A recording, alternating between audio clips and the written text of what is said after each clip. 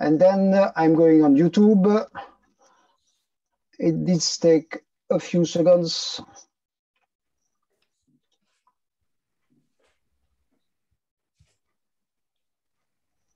Okay. This is to be sure that after that I can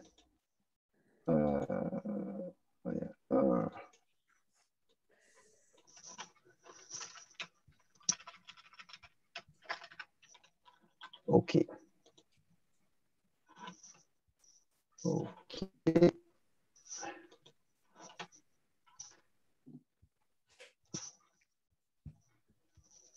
Just 1 second more. Okay.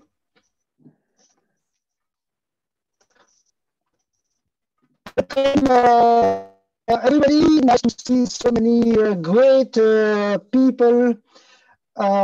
So this is the beginning of this conference. If everything happens more or less like we want, it will last for about 4 hours. And at the end, we will have kind of approach of many interesting proposals that you can already see on the link that David show you in the chat. So I said already, one of the ideas today is to discuss about proposals. And of course, we are going to speak about these proposals now and maybe also later. And now, and there is only one thing where we will be very strict, is to stop people if they go ahead of the time that is decided. So 4 minutes for each speaker and then 100 seconds for the second part of the discussion. But now I give the word to David for a little bit more explanation about, let's say, technical aspects. Welcome, everybody. So it's great to see so many people. This is going to be interesting just to hear people giving updates about some of the activities they've been involved with. People maybe we don't normally hear from, and unexpected angles from people we already think we know. But it's going to be more interesting than that, because we're going to ask everybody to consider voting for the different proposals that will be discussed. And we are giving each person 5 votes. And we're going to ask you to spread your 5 votes around all the proposals you'll hear. And this is impossibly hard, because I've looked at all the proposals and they all deserve votes. But to make it interesting, we're going to ask that you spread your 5 votes. If you are very keen, you can give all your 5 votes to one person, or you can give 5 to different people, or 3 and 2. You're not voting for presentations. You're voting for what's actually written in the proposals. So bear that in mind. Right, and we'll say more about the voting later. You don't vote now, but you might keep some notes. If something particularly inspires you, you might record that, because you would otherwise, since we're all humanity minus in some ways, we might forget the inspiration we had earlier. Mark. Thank you, David. For me, a very quick word, just say you that we are very happy to welcome and this small conference organized by AFT Technoprog, but especially and mainly by Didier Coeurnelle, with the great help of David Wood.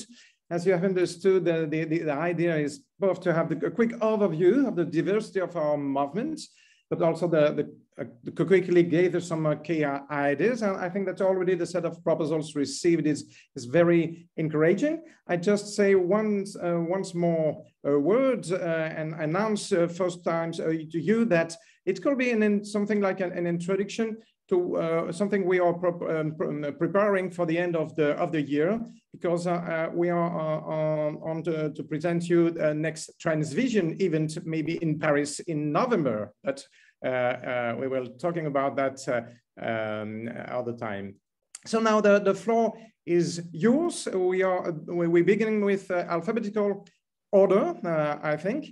So we have to check the list for an A. The first speaker have to be, I think, Adam Ford from Australia. is Adam is here. Yeah, yeah. Yes. Oh no, this is Andrew. I didn't know I was going to be first, but I should have drunk a cup of coffee because Yes. it's 3:10 a.m. So yeah, please forgive my slurriness. I don't think I'm in a fit state to be a public speaker, but oh well. So what, am I only speaking for 4 minutes? Is that right? 4 minutes, that's right.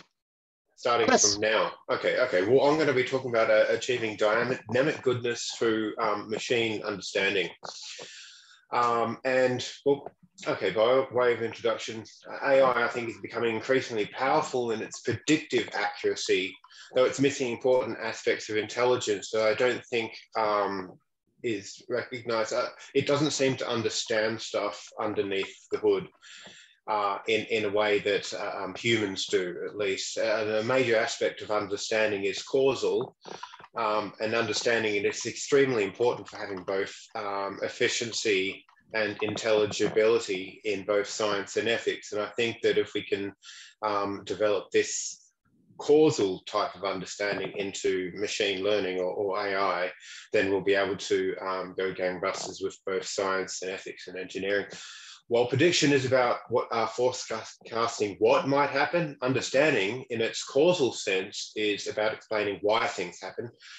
It used to be that one of those, that those who understood the fields of expertise, that is field domain experts, were also those who were the best predictors. This is what used to be the case back in the day before computers and before before there was a lot of automation with computers. In contrast, AI has now overtaken human capability in prediction.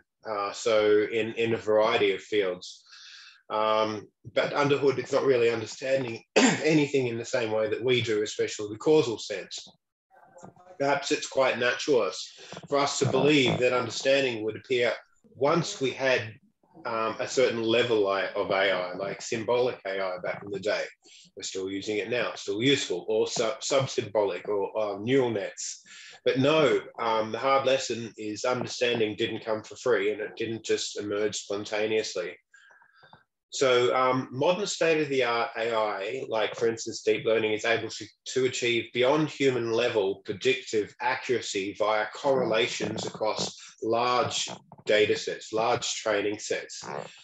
This produces amazing results. And like, I think we're all pretty amazed and have been wowed by some of the results that has happened over the last few years. However, many AI experts often complain about AI hype, and justifiably so. They believe that there's false narratives in some cases undermining the real work that they do, where the understanding isn't really in the machines, it's in the programs, the programmers who program the AI tools and the people who are using these tools. That's where the understanding lies right now. So it's a huge problem that the apparatus in AI, which generates predictive accuracy, is a black box, opaque. It's hungry for data. You need large data sets to do this, and you need huge amounts of computational resources. It's stubborn, it's prone to hallucinations and catastrophic forgetting, and ultimately horrible at predicting providing explanations for their predictions. And so when this type of machine learning fails, it's really not hard to know when it will fail or why it will fail, because sometimes you can't predict 30 these seconds sort of left. Okay, 30 seconds. Okay, that's a quarter of my talk. Okay, and in some cases it fails catastrophically, requiring complex workarounds for it not to fail, or for it to fail, it needs to fail or degrade gracefully. So we need fault tolerance, and machine intelligence, machine understanding should be able to help solve. Okay, how many more seconds? That'll do, I guess. Many thanks, Adam. So people can read more about your proposal in the document. Thanks so much for being here at 3 a.m. in the morning and get 3 gold stars for that. Do I get a happy stand? Thanks. So by all means, clap everybody in the window. And next up is Angel Marchev Sr., who I think is going to share a video. Good evening, everybody. Happy birthday to Natasha. Some months ago, during the Transvision conference, Didier had a very good idea, not in Madrid, to prepare 3 minutes videos. Because of reasons out of Didier, that idea was not materialized. So I have the opportunity, I'm using the opportunity to use this video right this evening. The main essence of the proposal is I'm urging my colleagues, university professors, to include elements of ideas of longevity and transhumanism in every single university subject. We are doing that for years. There is some tips and tricks in that area mentioned in my video. More is to come in our conference in September, also mentioned in the video. And all of you are invited to participate in this conference. Many did already in the previous conferences. So I am sharing the screen.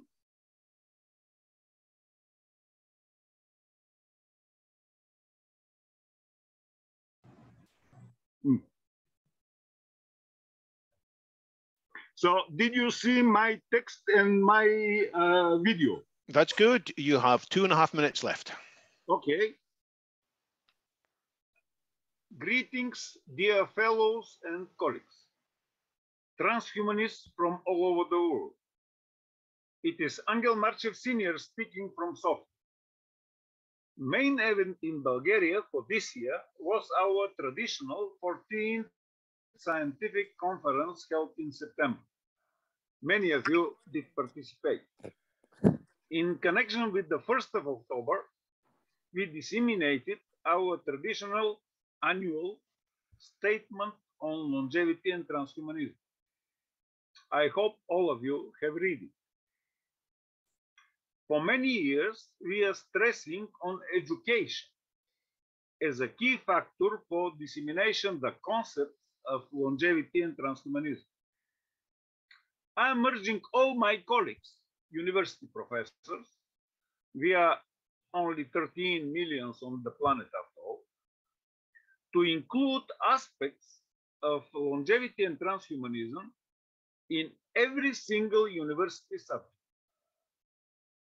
On the basis of our experience in the field of educational games and computer simulations, we are involving all our students in different forms of learning activities, planting seeds of knowledge.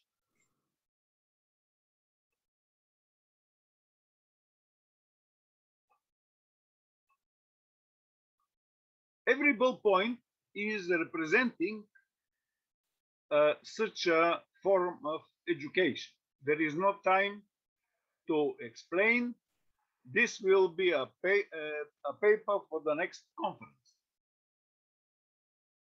We are planting seeds in a potentially very big field. Only one example. Already started Engage.eu project, aiming at creation of an online campus for 100,000 students. There is 42 similar projects, and we are participating in 2.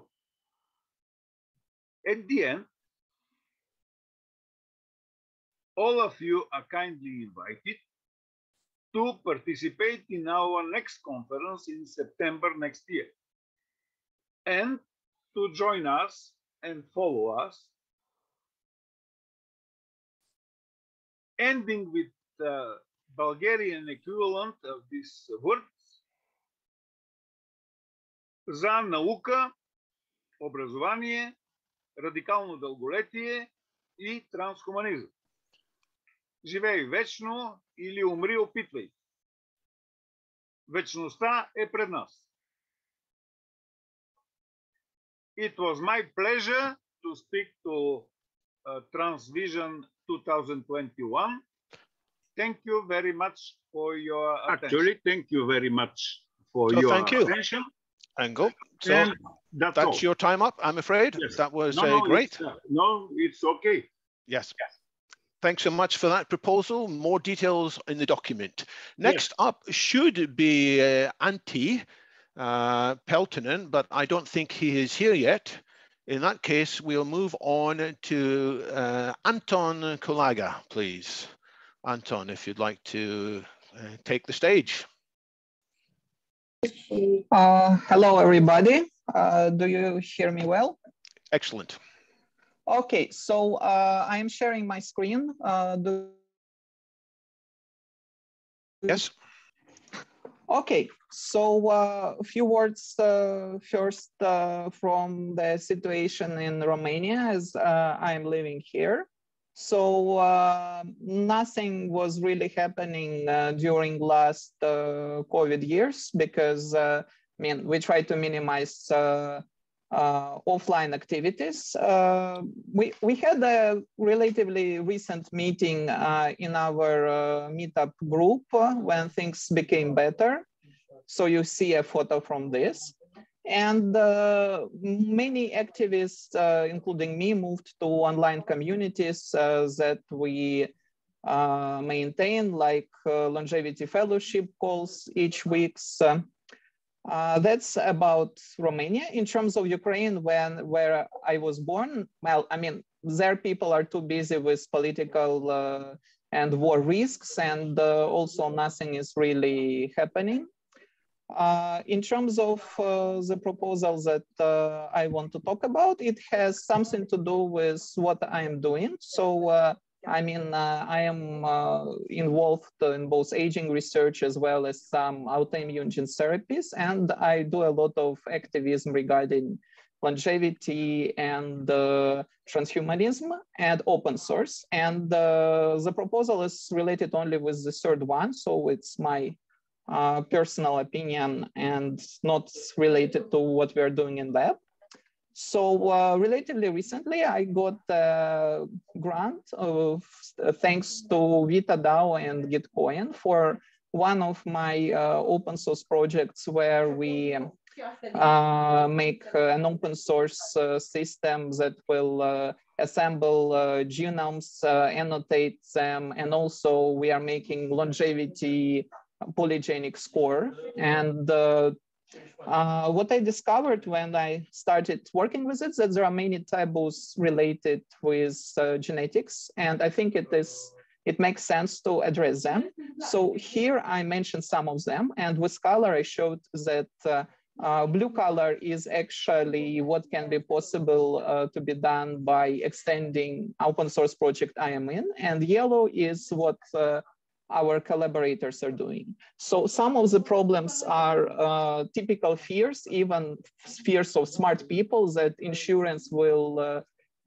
companies and other bad actors can use their genome information against them. And I believe that we should think about positive stories, how actually genome information can let you benefit, not to be afraid of having genome sequence, but to actually see potential benefits. And also there are workarounds for privacy, like Genomes DAO, that allow keeping things anonymous and private despite having things sequenced, and even get money from like research that you allow others to do with your genome.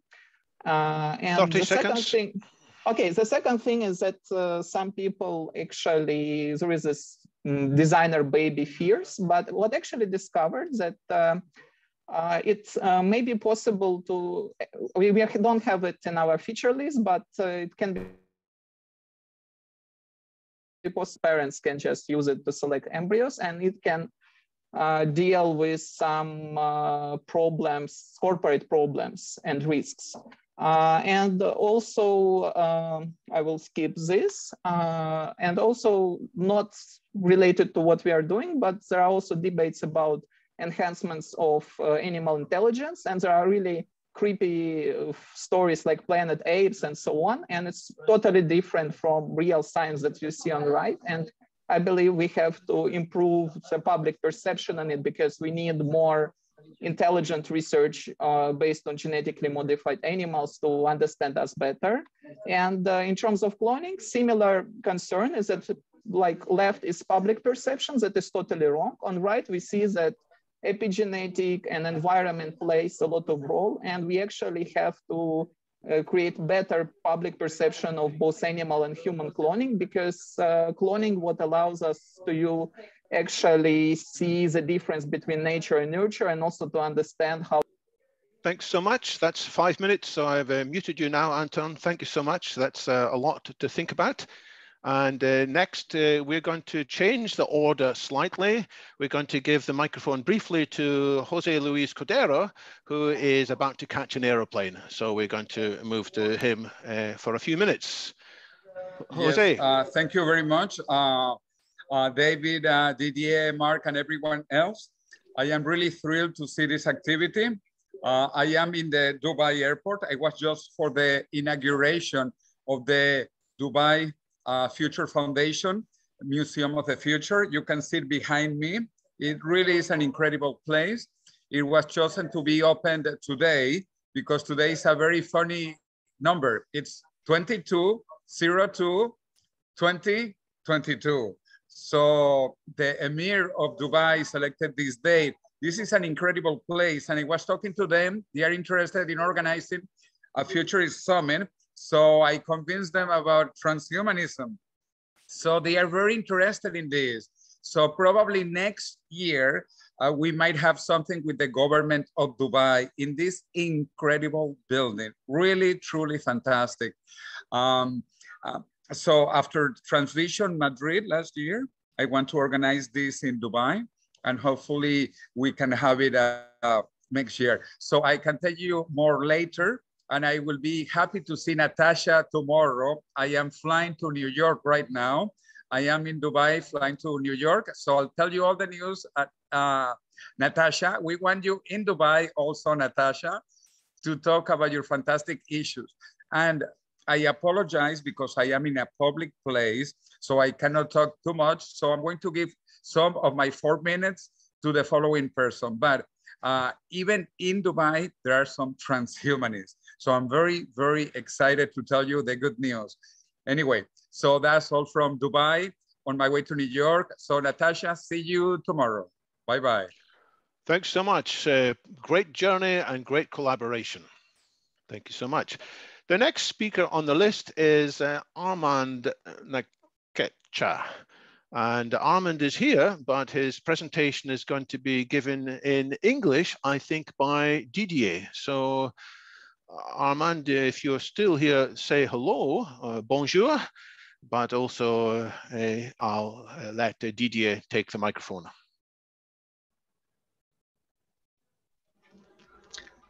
Hello. Bonjour. Bonjour. Salut Armand. Okay. Okay, so I will speak with the French accent also about the African spiritualist side, a certain part to the reception of transhumanism in Africa. Transhumanist ideals in general and technoprogressive in particular are of increasing concern to Africans. Their reception by them is not unanimous, uniform, and unique. This is dual and obeys a requirement of contextualization within the African ethos. If some of these ideals, such as equal access to transhumanist technologies, the extension of the healthy lifespan, social happiness, genetic improvements, and artificial intelligence, are perceived as conceptual breeding grounds that deserve to be intellectually harmonized in a pragmatic of survival, that is to say, a realistic perspective application, which reinforces the permanence of an improved human existence. There are other transhumanist ideals who are seriously wrong. Sorry. There are other. I lost my. There are oh la la, sorry. There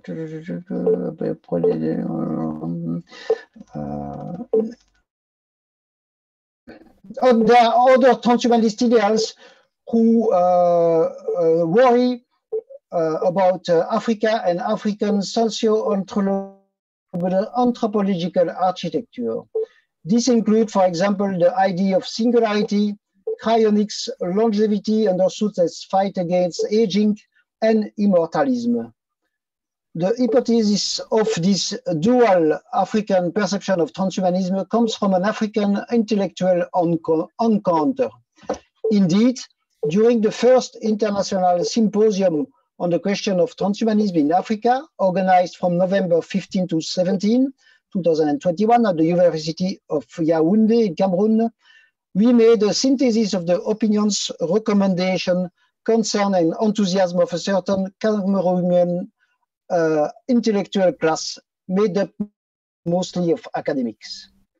According to a generally shared feeling, the technoprogressive variation of transhumanism could concretely be harmonized in a philosophical, ethical, axiological, anthropological, social, economic, cultural, and traditional African approach. For example, if longevity is a sought-after ideal in Africa, longevism, which would aim at an annihilation of aging from an eternal youthfulness, would not meet the anthropological and cultural value of the idea of aging in Africa. That is to say, the idea that biological aging and cultural, that is to say that biological aging of the body and therefore of age is an objective data for evaluating the capacity for wisdom of African men. This, in terms of the symbolism of traditional African spirituality, contributes to stabilizing the foundation pillars of the family, clan, of tribe.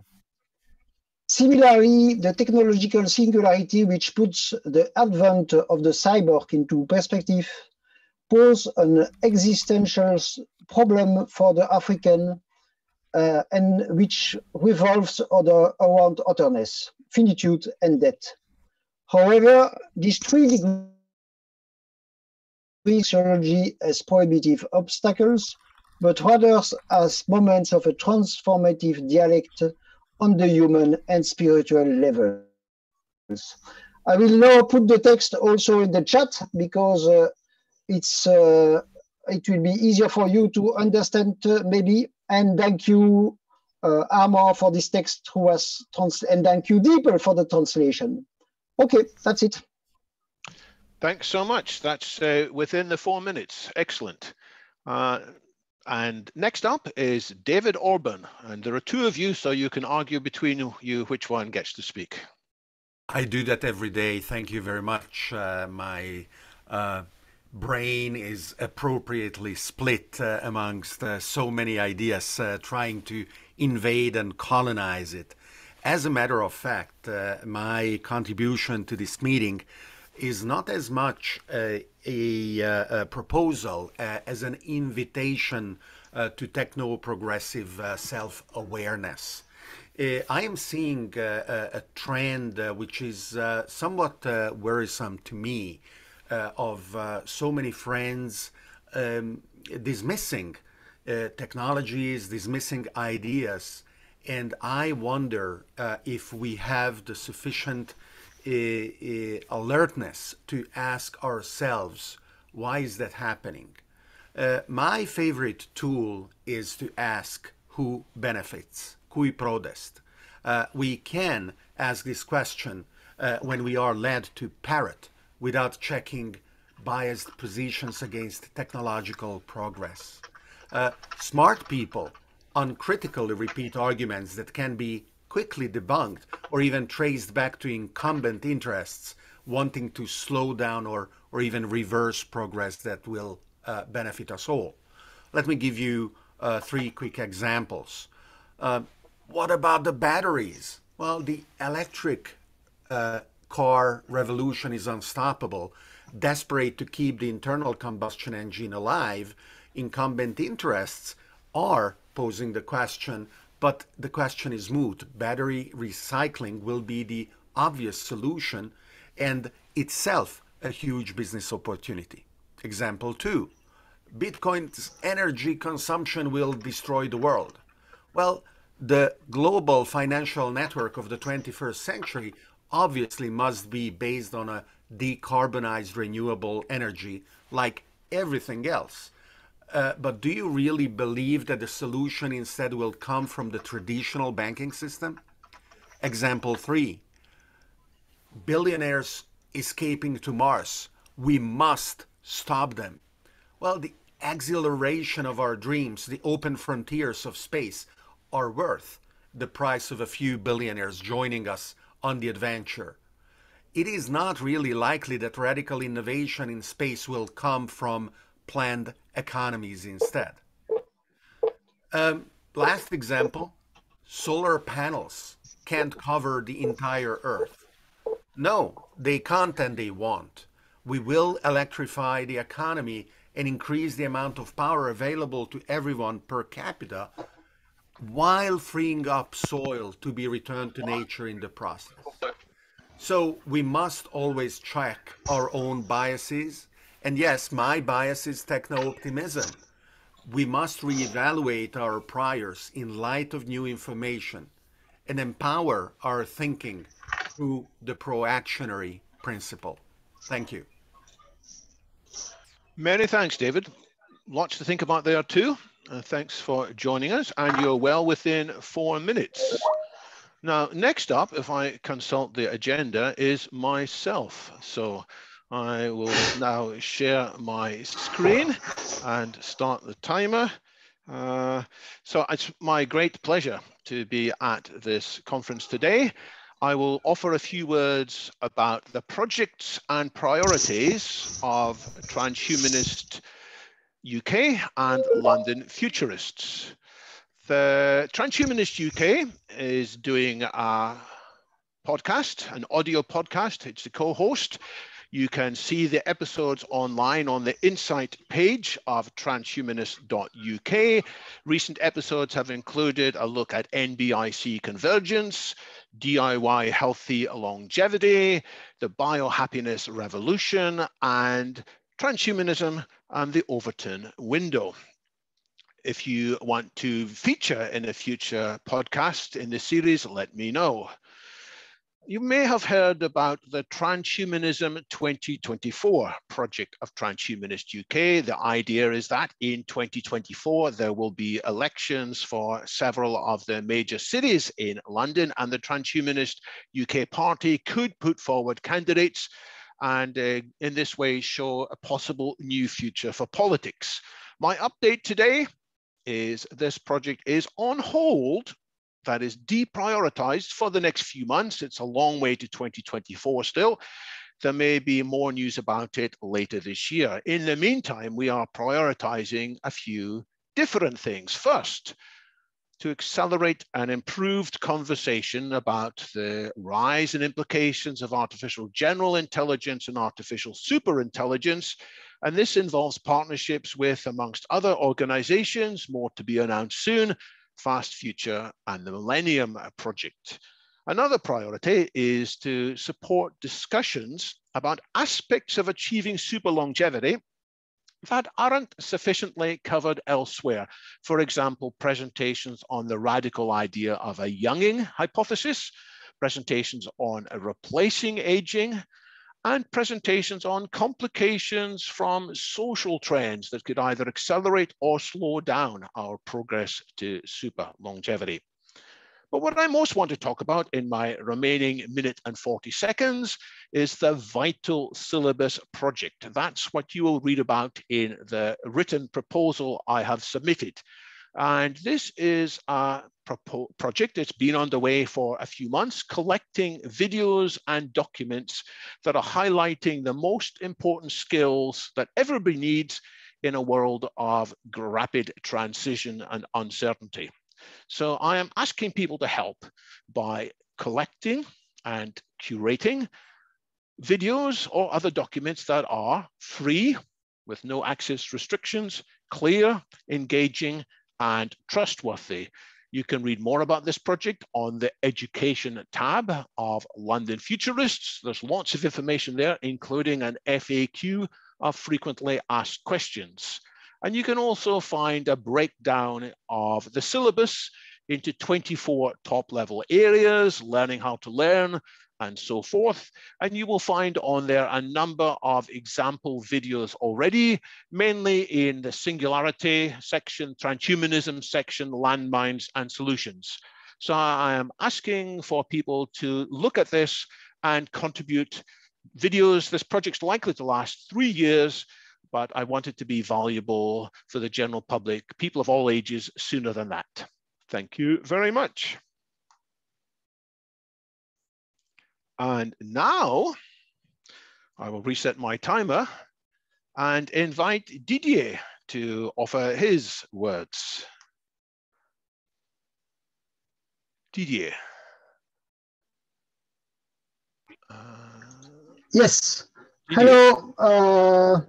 Thank you, David. Sorry, I was not unmuted yet. I will share the screen now for a few very short speech concerning the situation in Belgium, but also in Europe, because you know Belgium is the capital of Europe. Brussels is the capital of Europe. So, about a few words about Belgium, Europe, and technoprogressism. So, Belgium is probably one of the more multicultural and multilingual place in the world. It's the city where FM 2030, one of the founders of the Transhumanist movement, was born. So Feridun Esfandiari, it was his name when he was born, but he took the name FM 2030. And it's one of the regions of the world where you have the most scientists and where you have also the most medical doctors and people active for health and for longevity. It's, of course, the main seat of the European Union, and it's probably the more advanced place for studying the brain. There is this, Europe in general, but Belgium in specifically. You have the Human Brain Project in Switzerland, and also with many people active in Belgium. But what we don't have yet is a goal of a public institution to defeat or even to slow down aging. Probably today we will be speaking about some initiatives in the world, like AltoSlap, like Google Calico, but at the public level, nothing yet.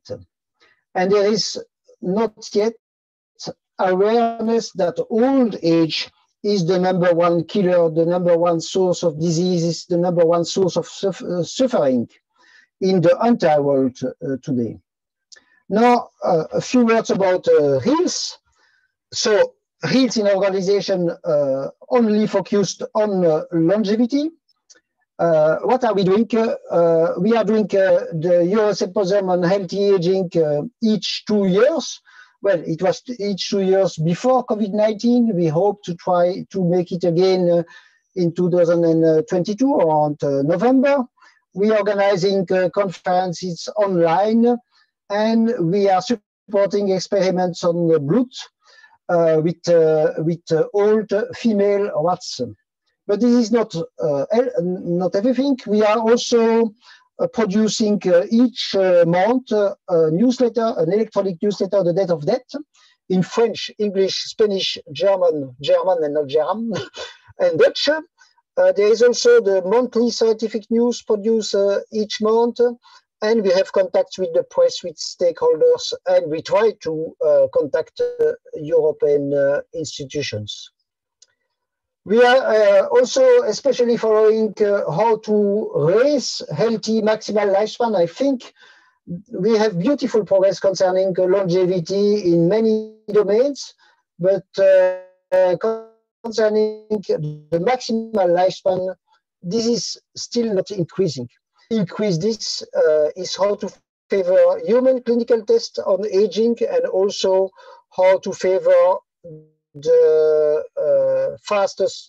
faster research on drugs concerning longevity and also concerning gene therapies. 20 seconds. So I don't have time more. I have only 12 seconds left, so to give you the main website, so Hughes Longevity Alliance, and also I'm a member of the board of Humanity Plus. Natasha will maybe speak more about this. And don't forget to write me an email if you have time and if you agree or if you disagree. Thank you. Many thanks, Didier. So in case you aren't aware, the biographies of each of the speakers are being posted into the chat window. So if you weren't sure who some of the speakers were, you can scroll up there, you'll find more information. We are now moving to Elena Milova, who has got a very interesting proposal for us. Elena, the floor is yours. Thank you, David. And first of all, I wanted to thank all the organizers of this conference. I really appreciate the brainstorms. I think that this is something that allows us to progress faster. As many of you know, most recently, I was involved with Lifespan.io, and I was working in media projects, trying to put together a media company that will be posting news and covering aging research as regularly as possible in order to educate the public about those matters. And I think that goes pretty well. However, I wonder just how big is the percentage of people who are interested in science or health news who are actually getting this information, and whether we should, now that we have at least several media companies completely focused on this topic, whether we should move to, maybe working with some other types of audience. Most recently, when I was thinking about this, I asked myself, what's the other biggest and most powerful tool that is forming public opinion about specific scientific topics and such? Immediately the answer was, it's art. Art is a natural medium that is expected and is supposed to question and challenge the status quo, to allow new models of thinking, to bring new ideas for the public consideration, to inspire. And quite often, as you may know, science fiction becomes the foundation for actually working in the direction of producing new technologies and putting together some innovations, and new ideas emerge as something practical. So my proposal is quite simple. I spoke with many art people from our field, movie directors and others, and it seems like they can offer a lot to promote those ideas. However, one thing that they are lacking, obviously, is the support, the funding. For instance, I spoke yesterday, just yesterday, with Tim Mopin, who, as you already know, is working on a movie, The Last Generation to Die. And, obviously he would appreciate a little bit more attention to his project. But there are many projects of this kind, many movie directors, very capable people who can put together inspirational movies representing life extension in a positive way that can engage people much more, turn their perception to something, positive, help them ask for those technologies, expect those technologies, want those technologies. And I think this is a very promising direction of our activities as a community. So my proposal will be to start working in this direction. I myself, I'm currently putting together a new project. It's called Longevity Art. And I'm going to have a YouTube channel where I will be discussing how the ideas of life extension are represented in different movies already, and also having interviews with people who are working on new art projects in this direction that are somehow related to longevity and such. And since it's a very new project, it's only getting started, I really welcome everyone who would like to collaborate with me on this project. Thank you. That's all. Thank you very much. With 20 seconds to spare. Great. I'll just remind everybody if you are listening, if you're not a speaker, you will still have a chance to speak later in the event after all the proposals have been given. Then after all the speakers have one chance again to offer quick comments, we will have a third phase in which everybody will have a short time with the camera, short time with the mic if they want, to offer their views as to something that particularly inspired them. So keep a note of that and start thinking about what you would like to support. Next up is Felix Werth from Germany. Felix, the microphone is yours. Yes, thank you. Hello, can you hear me? Yes, excellent. So I will talk about using longevity parties to do advocacy for more anti-aging research. In 2015, I founded with others a single-issue political party in Germany, a longevity party. And so far, we have already participated in 14 elections in Germany. And the only issue of this party is that we demand that the government invests much more money into the development of effective medicine, rejuvenation medicine against the diseases of old age. So in this short talk, I'm trying to convince you, or try to convince some of you, to also form a longevity parties in your country. So because if we want to be alive and healthy in 100 years, we probably need to develop rejuvenation medicine, because other methods, like, for example, uploading or so, are too far off. And cryonics, for example, it's very uncertain if it will work. So we already know in principle that we can do something about aging with the repair approach, namely. But the repair approach now just needs to be implemented. And it's very complex. We need to repair a lot of damages and changes that happen in the body over time. And so we need to implement a lot of therapies. So the more people work on this and the more money is invested, the faster we will have the anti-aging medicine. And therefore, advocacy is so very important, because we have to grow this movement to do this faster. And we also need to try to convince the government to support this, because the governments have most of the money, so they could really hasten this a lot. And the governing parties, they care about votes. So and to be re-elected. So you have to show them that they can get votes with it. And if you participate in elections with the longevity party, the people can vote for you and show with the vote that the big parties, that they could get votes if they would include this issue more into their program. And also, running elections is a very efficient way to do advocacy. So our party has already done a lot of advocacy with very few members and very few financial resources during the last 14 elections that we participated. So, for example, you can hang up election posters prior to the elections. The media is interested in parties that participate in elections. And if you only have this one issue, they always report about this one issue if they report about your party. And you can, in Germany, you can air commercials in TV and radio for free if you participate. 30 seconds. Elections, okay. And your name is also on the ballot paper, and you can do many other election campaign activities. So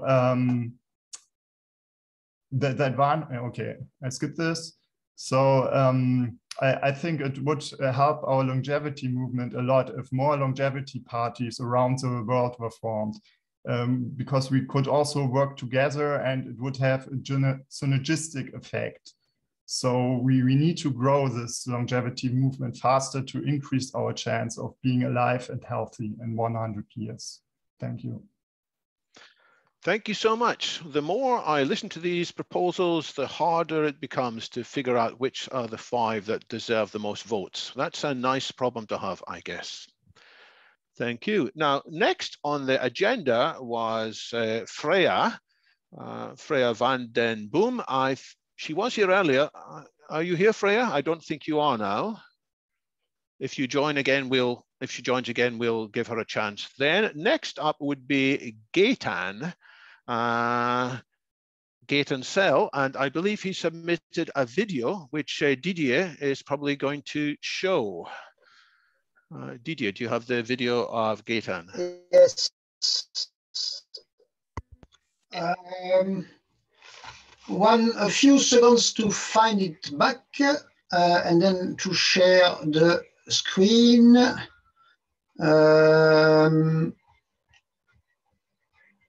Just a minute. Sorry about that.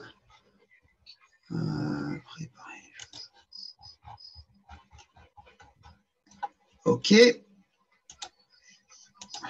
And after Gaëtan, there's another video from Gennady. So, no, it will be okay normally. Okay. Just 1 second more. Hi, and thank you for the invitation. Okay, and now I have to share the screen.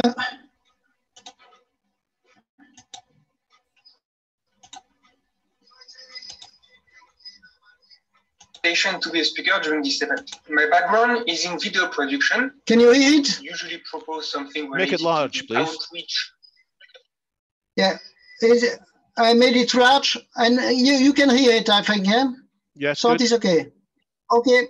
Hi, and thank you for the invitation to be a speaker during this event. My background is in video production, so I would usually propose something related to the outreach of transhumanist ideas. But I've been working for a couple of months now on a project around long-termism, which is a relatively new philosophical concept, mainly from the effective altruism community. And there are obvious bridges between long-termism and transhumanism. The main one is that both ideas recognize that the future of humanity could be far brighter than we think.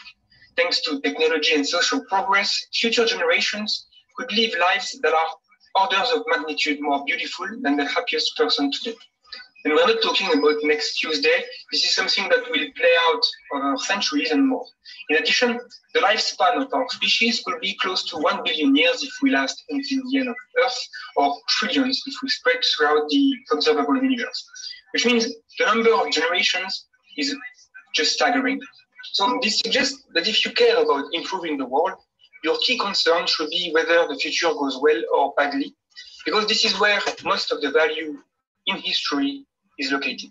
Now, I think most of you will agree that the 21st century is a particularly dangerous time for our species. There are still too many nukes on high trigger alert. The progress in biotech could make it very easy for any biology student to design their own viruses, and we might see the emergence of machine intelligence far superior to our own.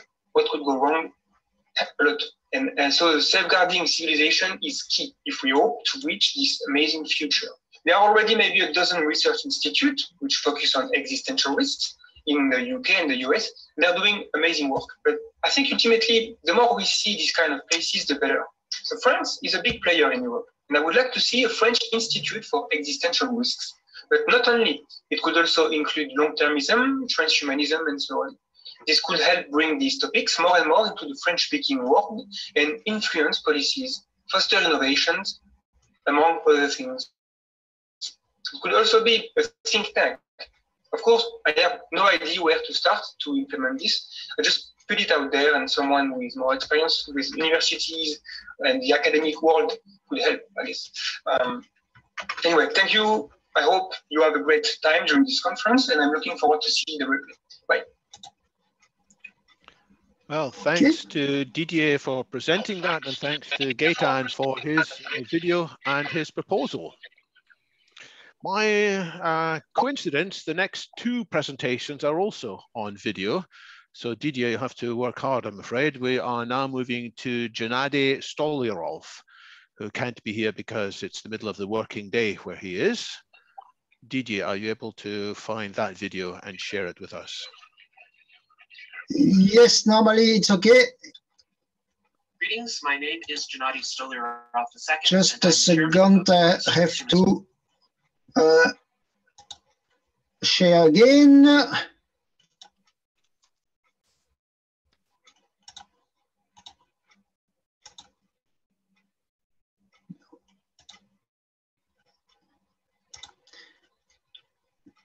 Tell me only if you cannot hear it. Normally it's okay. Greetings. My name is Gennady Stolyarov II, and I'm the chairman of the U.S. Transhumanist Party. I'm pleased to present a proposal to the AFT Technoprog and London Futurists hosted Technoprogressive Conference to revive and expand upon the project of a computer game that was initiated in 2014, but unfortunately at the time was not pursued further by its original creators because of a lack of resources. This is LEV the game. LEV, of course, stands for Longevity Escape Velocity. And there was actually an alpha version of that game released back in 2014. It was quite engaging to play. One was in the role of a character who tried to live to age 200 by pursuing various lifestyle interventions and rejuvenation therapies when those kinds of treatments became available.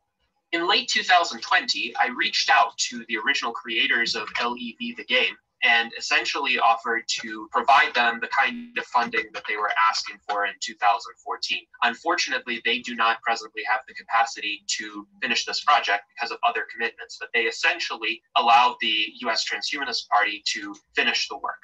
The issue is that while we have a lot of the graphical resources for the game and we have the general concept, the code for the game has disappeared. There is no known exemplar of the alpha version of the game still contained on anybody's device. So we have had to recreate the logic of the game from scratch.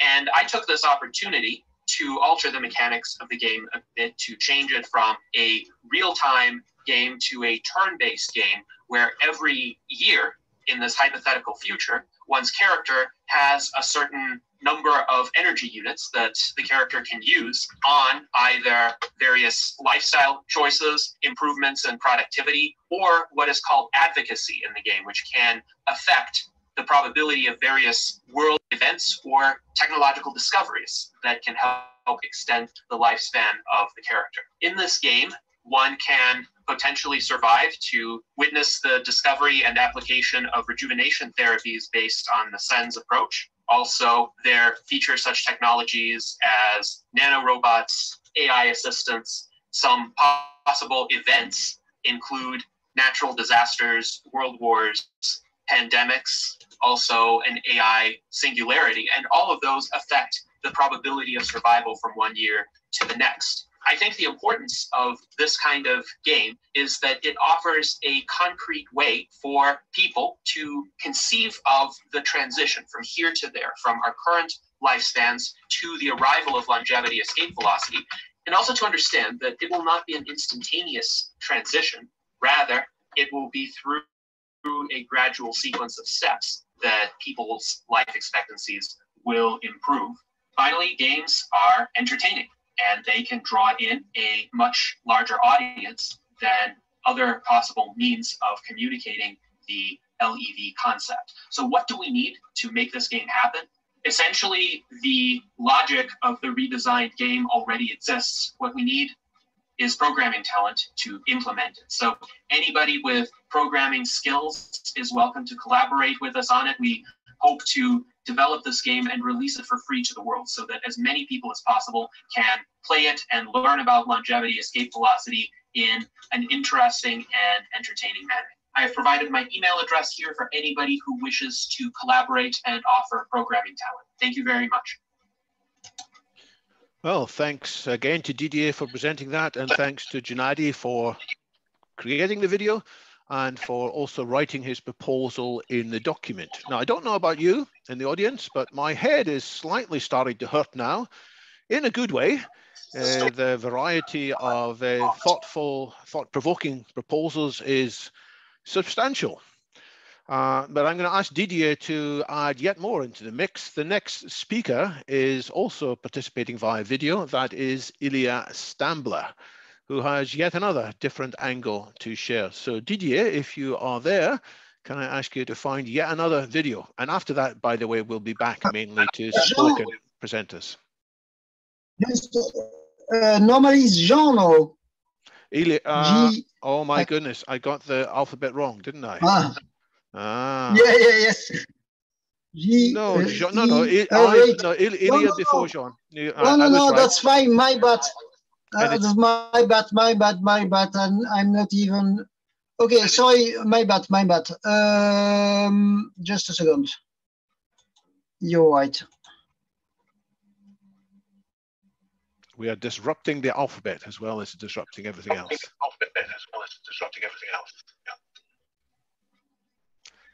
So a couple of moments for everybody to grab a breath and get ready to listen more.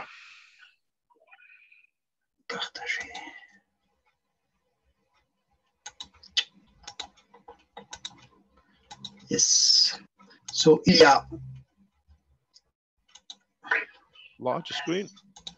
Greetings, dear participants of the Technoprogressive Conference. Thanks for the invitation.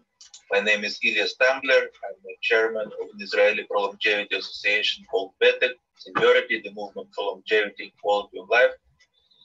I hope I understood the assignment correctly. We were requested to give some suggestions, some inspiring suggestions for the promotion of progressive agenda, something that progressive organizations should promote.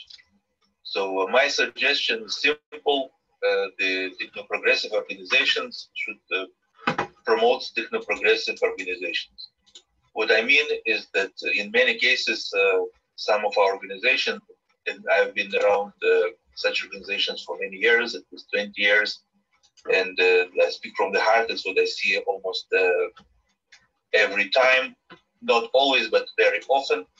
What I see is that our organizations are simply inefficient organizations, meaning they don't have a concrete agreed vision, they don't have a concrete plan, they don't have a concrete set of actions, a concrete evaluation of their resources that they have, and a plan to get more resources with the understanding what kind of resources they need to achieve the plans and the goals. Simply, they drift aimlessly very often from one activity to another, and there is no concrete goal in sight. That's a sign of an efficient organization. If it were a business, they would probably be out of activity very soon, but somehow our vision inspires us, even though many of our organizations are not working properly. So what I propose is simply to give more attention to our strategic and tactical planning, to understand what it is exactly that we want to achieve within our organizations, to gather together with the core members and discuss strategic and tactical vision, not in terms of what we should do. Very often our organizations stay at this level. What we should do, should we bring world peace, should we live forever? But in terms of actions, what each member of the organization wants and can do and actually plans to do. I think with such optimization, with such strategic and tactical planning, we can achieve much more and bring positive change. Sorry if it is too general, but I hope some organizations will see if it really applies to them and will act according to their circumstances. Thank you for your attention. Thank you again, Didier and Ilia. Techno-progressive organizations should be better techno-progressive organizations. Yes, a challenge to all of us. And talking of techno-progressive organizations, who better to speak next than James Hughes, all the way from the east coast of North America. James, the floor is yours. Very pleasant to be here. I think the most popular goal of our community, the broadly, the techno-progressive futurist community is the demand for universal safe access to safe and effective longevity therapies. Some of you have already been working on this for decades, such as Ilia and Didier. And I think this is a perfect time for the launching of a collective initiative, political initiative for this project for three reasons. First, the retiring of the baby boom, which some of us are members of, and that has generated more attention because the baby boomers seem to have more of a focus on healthy longevity. Also, the end of the pandemic has given a crash course in clinical science to the world. Some people learned more than others, but basically the world is ready to hear about the future advances of mRNA and CRISPR and so forth. And finally, the science, as I indicate, is also maturing. So in terms of what the initiative would involve, it would first be a serious grappling with the demographic, medical, and political issues around longevity therapies, things like old age dependency ratio, the pension crisis, defining aging as a disease process, biomarkers of aging, and so forth.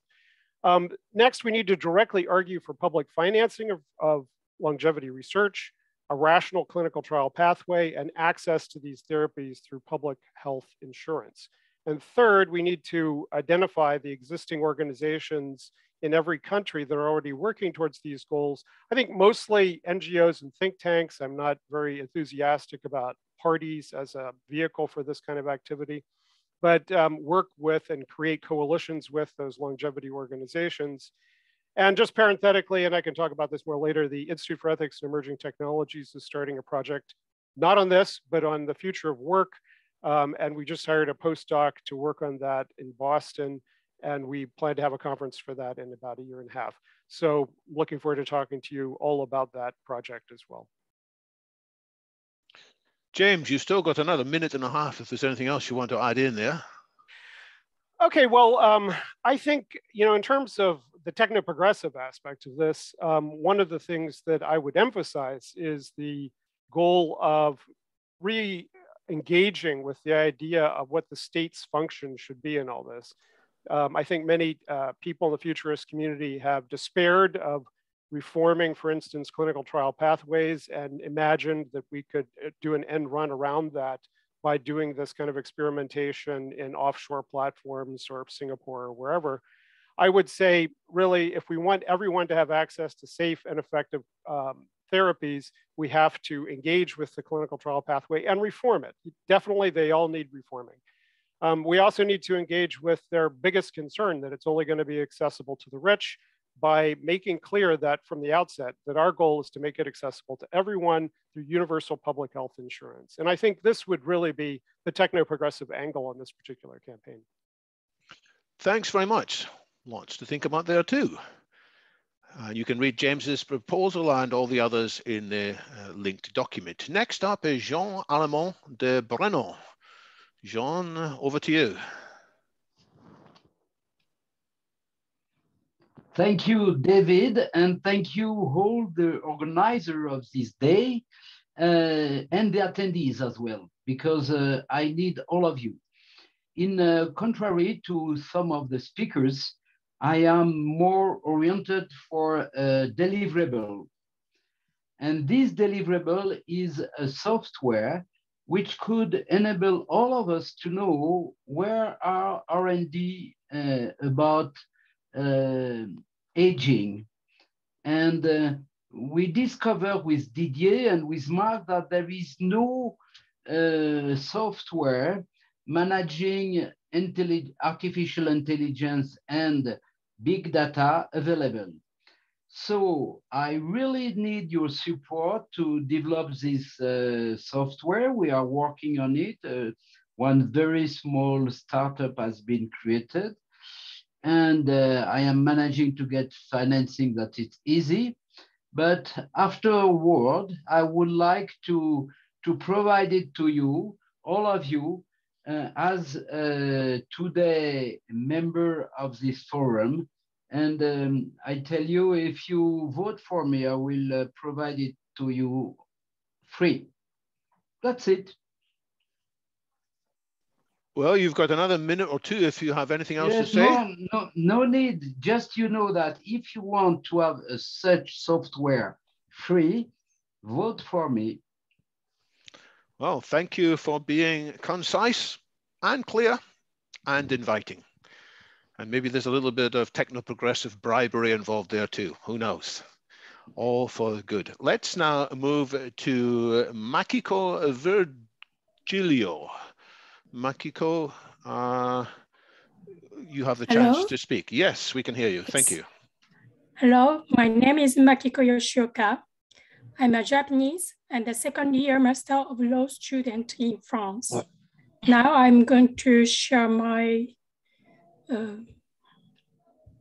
PowerPoint. Today, I try to introduce the current situation of transhumanism in Japan. In Japan, there is a Japanese Transhumanist Association, which is the Japanese branch of Humanity Plus. At the same time, transhumanism in Japan does not seem to be well known yet. However, I have two reasons to think that transhumanism will spread in Japan in the near future. The first reason is that GAFA or American startups are becoming very ambitious in the field of transhumanism, creating new metaverse companies or investing in these industries, like Mark Zuckerberg or Elon Musk.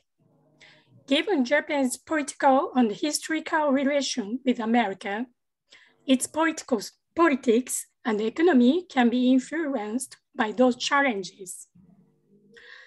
Nobel Prize Dr. Yamanaka Shinya has already been involved in an American transhumanism project.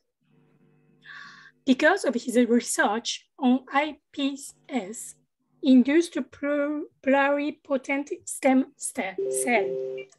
This cell is considered useful for longevity.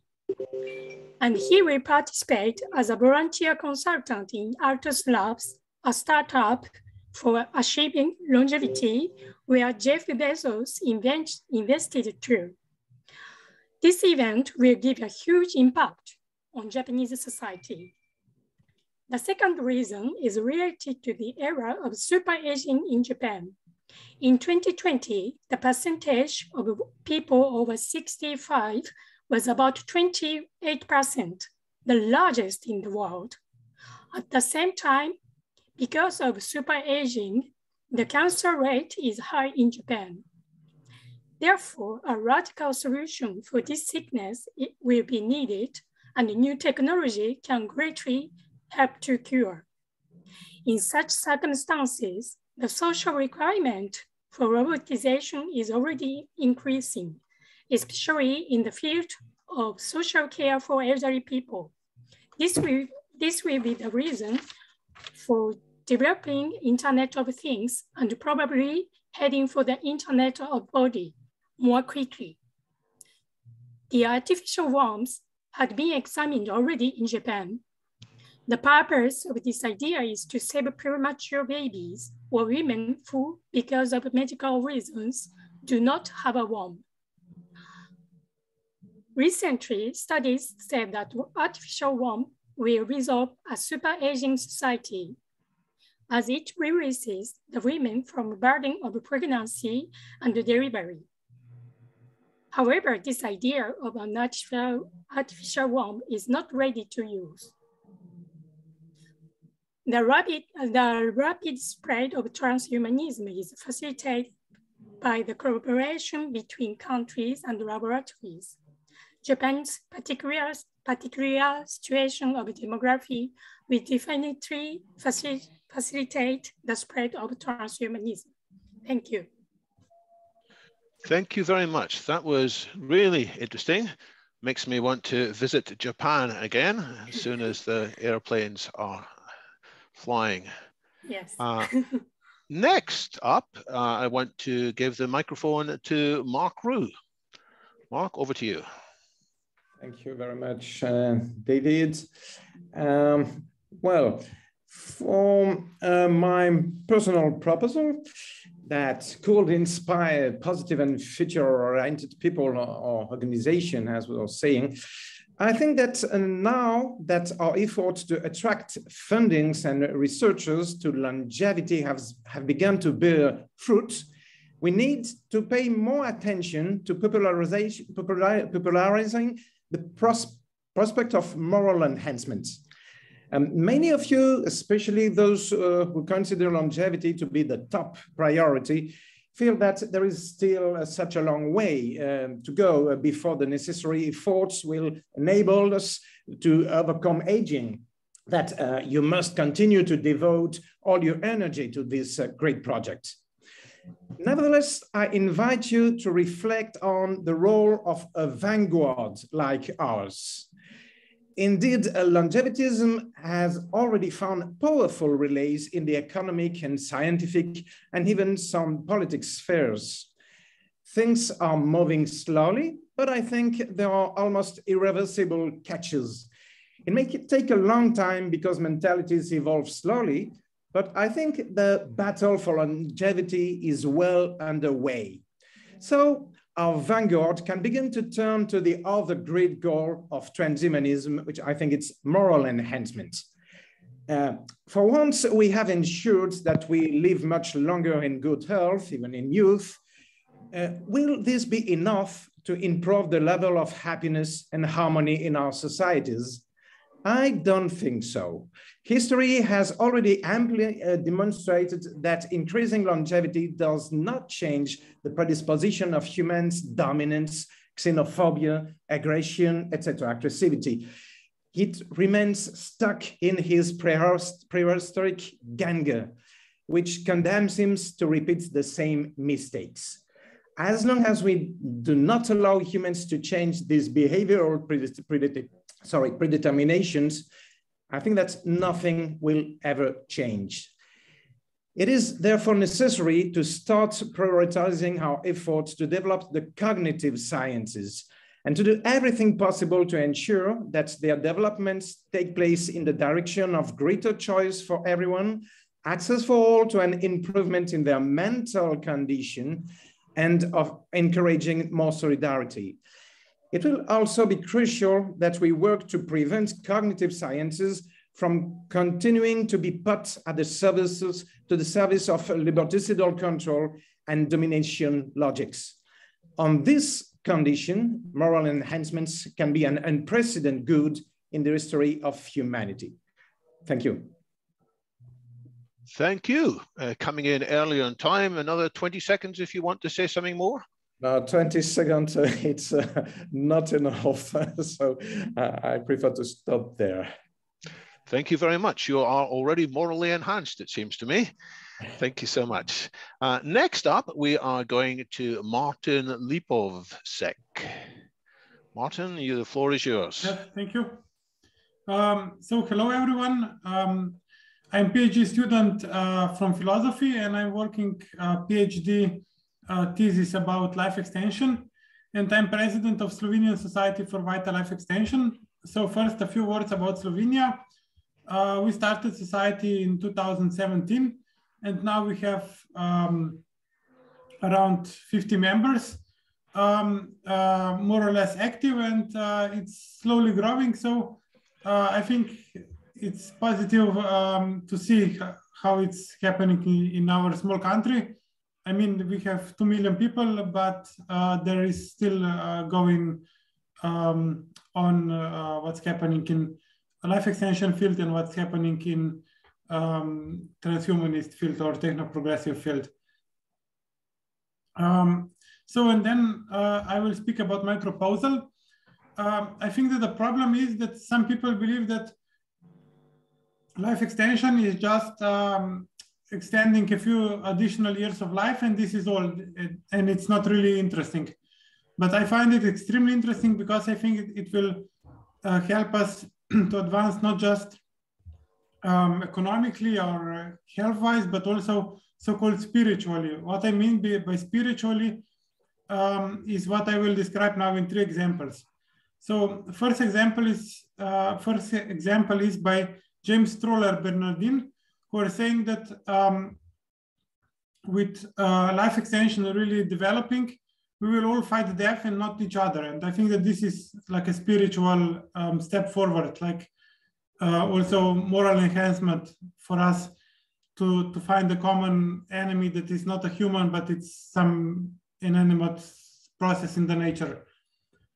The second step forward is what I've seen Peter Thiel, who talked about that our Western society partly made peace with its decline. You know, we are talking about decline of the West. Also in humanities, we can read books and articles about decline and so on. And technoprogressiveness and life extension is a spearhead of this, can actually show the opposite trend of this decline to like new renaissances, if I can say like this. And thirdly, I'm also in my PhD now thinking a lot, and in the moment I'm in the I'm thinking about the idea that also our ways how to live life will change when we will live much longer, as we have perspective to live much longer. For example, with perspective of very long lives, we might have clearer vision what is important for us, and therefore less procrastinate on the crucial and most important parts of our lives. So I will probably speak about this more in the future, but now I can just present it like this. So to conclude, I have around 30 seconds more. Thomas Hobbes described life as nasty, brutish, and short. And I think that it is not just bodily like this, but also spiritually, we are close to this. And I believe that changes of technology and science and society will also help us to overcome and rise above our current state and achieve the better one. Thank you. Thank you very much, Martin. Lots to think about there as well. We're going to have a very slight change in schedule because Natasha is being pulled in 3 directions at once, but she has kindly asked if she can go next. We will come to Anastasia momentarily. Natasha, are you there? You said you were ready to speak. Yes, the floor is yours. Thank you so much, David and Didier and Mark. It's a pleasure to be here. And I think what I'm enjoying the most is the passion that is igniting all these ideas and projects. And each one I think is unique and needed. That goes without saying. I'm not one to vote on who's best and who's worst. I think all are valuable. But our ideas need a foundation to form the projects to bring them about. And here's the issue. Projects need to be generated. They need fuel, they need power. And without that, they're not going to get off the ground. And that's one of the core issues that we all face continually. We've got the ideas, but how to get them off the ground. Natasha, your screen is blank. Is that oh, sorry. So forgive me. Yeah. Oh, it's blank. Oh, sorry. We can see you now. This isn't my computer. I'm here in the hotel. Just catch as catch can. So forgive me. All right. Do you want me to start over or just pick up? No, just continue. Thanks. Okay. So, bottom line, the most valuable issue that we have is the power to fuel these ideas, to bring them, to generate them to fruition, so that our projects can get off the ground. And so that valuable issue is fuel. Fuel is power. Power is knowledge. And that's what I'm pitching here. The intervention project I'm pitching, without a question or a doubt, is the Knowledge Accelerator. And I think this is something that we all have and we can use within each one of our projects. But the fact is I've already created it, and I just created it for this event. Specifically, I have been working on the transhumanist studies. It's been going for many months now. I've had hundreds of students from around the world. I've developed a team of these students. I've got my academic PhDs who are the mentors, but I also have the students who deliver knowledge as well and help me carve where we're going. So the bottom line, education. Education is all about knowledge, and without knowledge, we can't bring these projects to fruition. And I think that's consequential, no matter if the project is dealing with longevity sciences, longevity advocacy, mindfulness, what I call the ethics of fairness, looking at the trajectories for the future, how we're going to get there.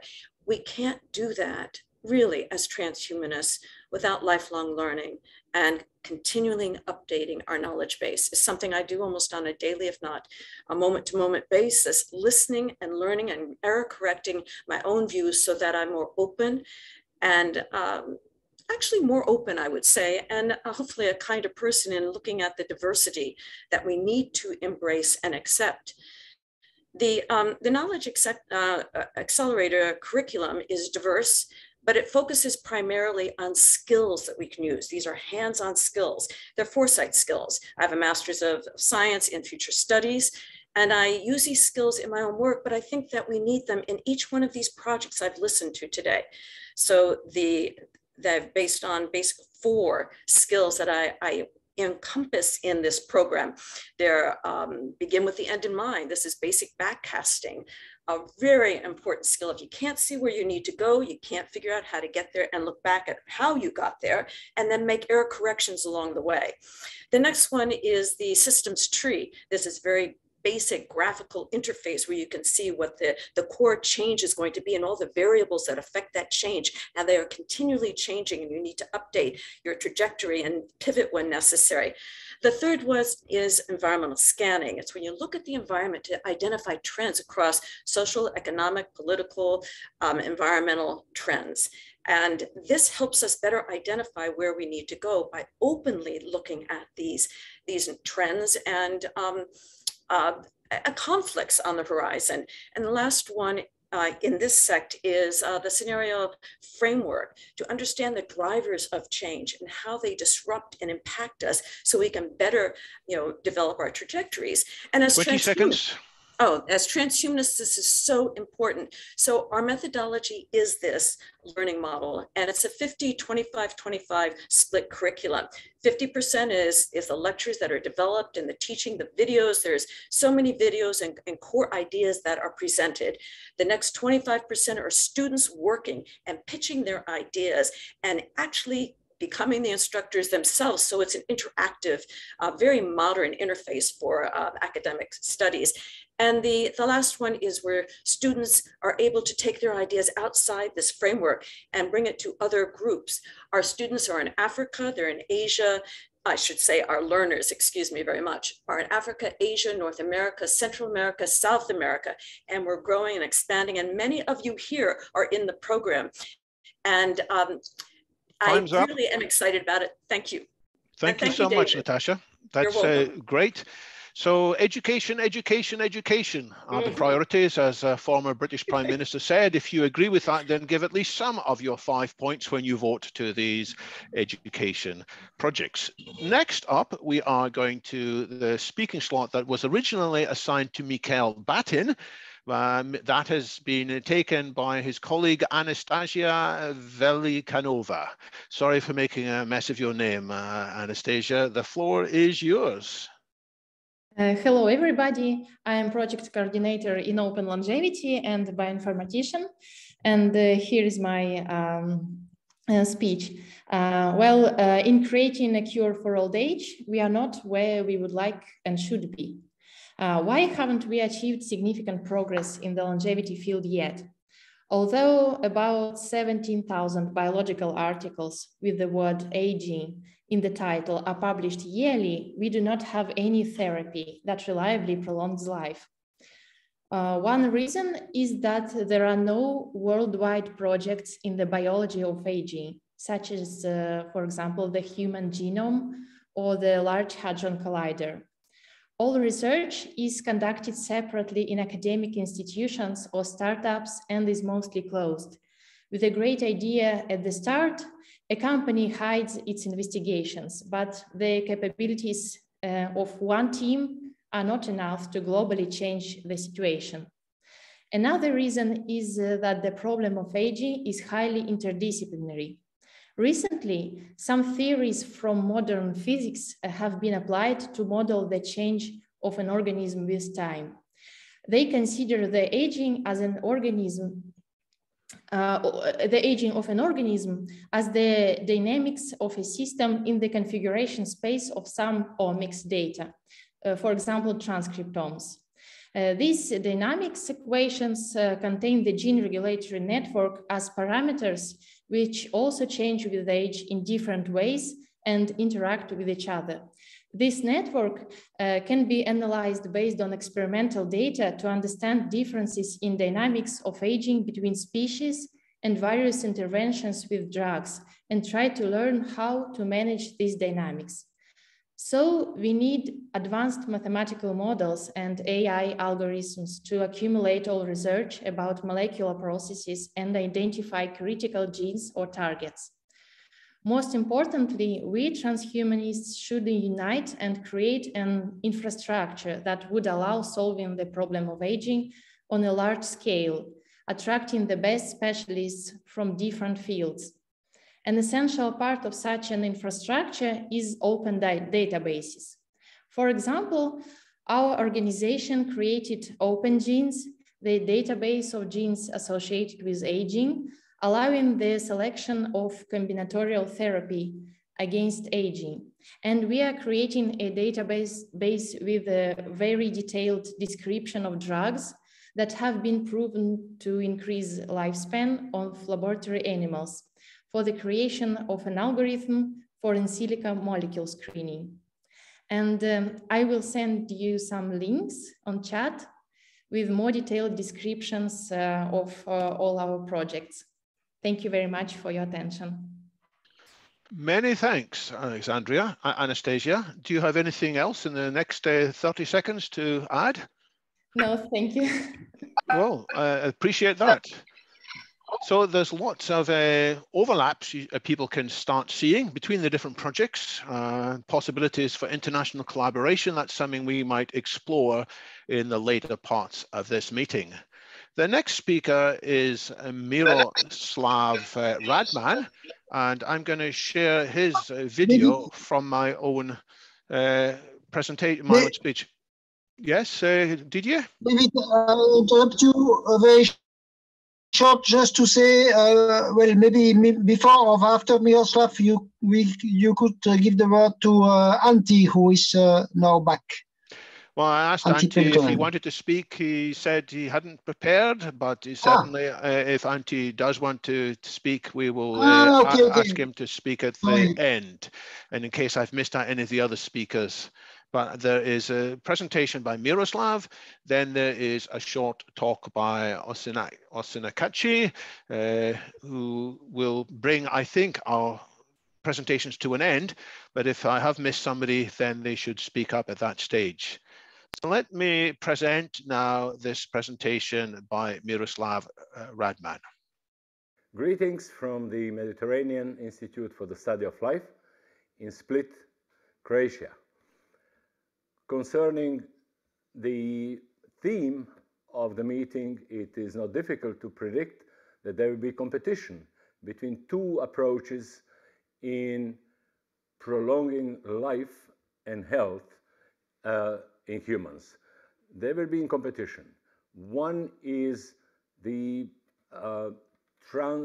bionic or high-tech transhumanism of the Silicon Valley style, and another is biological rejuvenation, is mimicking in the whole population what centenarians and supercentenarians enjoy today, a life between 100 and 120 years without diseases and without chronic diseases that bring about death.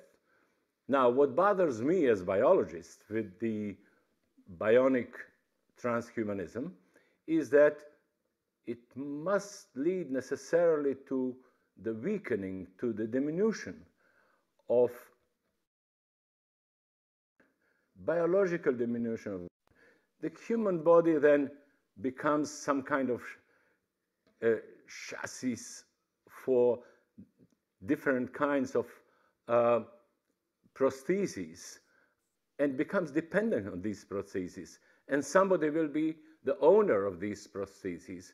And I don't see a great joy of freedom in that. Unlike biological rejuvenation, the biological enhancement of the human, which is not a crazy idea. Such people exist. They are called centenarians and supercentenarians. It suffices to learn what is the biological basis of resistance to all malignant neurodegenerative and other degenerative diseases in order for the whole human population to enjoy the privilege of a fraction of population called centenarians. In that case, that would be human enhancement. It would maintain or increase even human freedom to do what people want to do.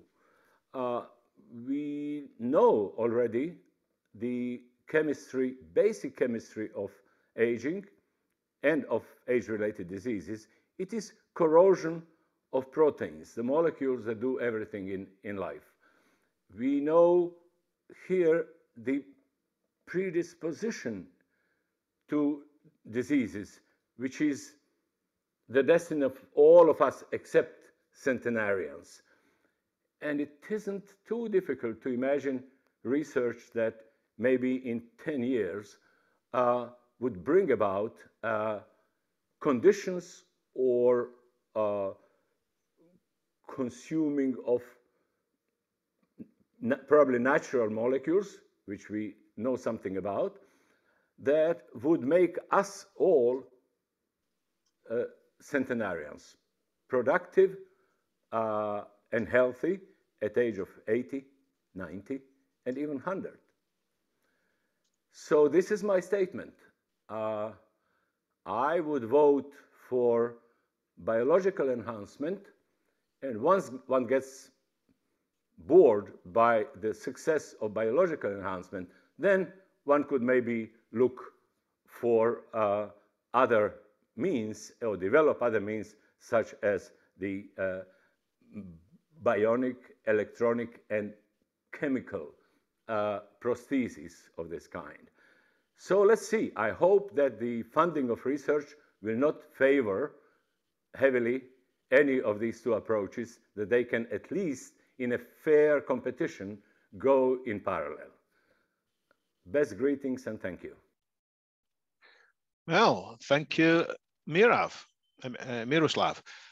And that comes, I think, to not the least, but possibly the last presentation from the first round. And that will be by Osinakachi. Over to you, please. Okay. Greetings, everyone, and it's a privilege to be here. And thank you for your support and the opportunity. I want to talk on the topic, taking transhumanism to the grassroots level, kind of a systemic approach.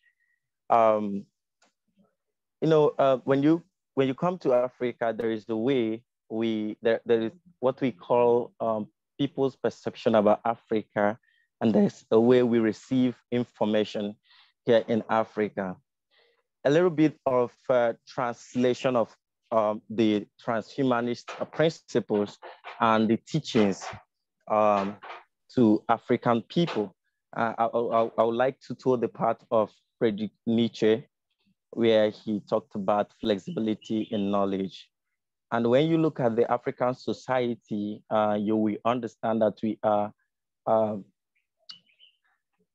a reflection of our collective consciousness. And if you listen, if you pay attention very well, you will be hearing noises from the church and everything, make noise, a lot of noise here. And I love what Natasha said, where she pitched her teachings directly to education, talking about education. And I'll take it up from there, explaining education as the integral approach in understanding and translating reality of a people. So the African person, for you to teach transhumanism or life extension to the African person, we need to take it back to the grassroots level. The grassroots level, just as when the church, the missionaries came to Africa, they have to take their teachings to the Sunday school, you know, presented it to the little baby for the little child to understand what they are talking about. So this little child, when the parents tell the little child what they are doing, it will be difficult for you to convince them.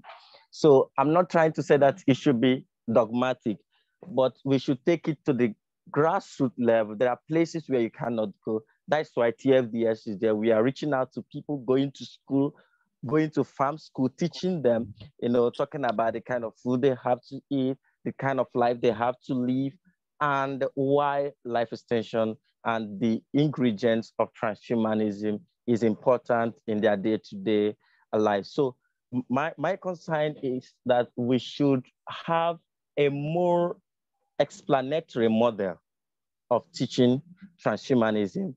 And I've been going through some of the materials, the resources, and the teaching, the syllabus that the video design. I love it so much. I've been taking my time to master it and see a way of explaining it to the younger generation.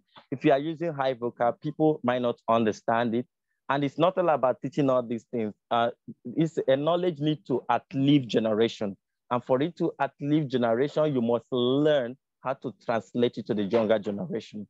So that is all I have to say for today. Thank you.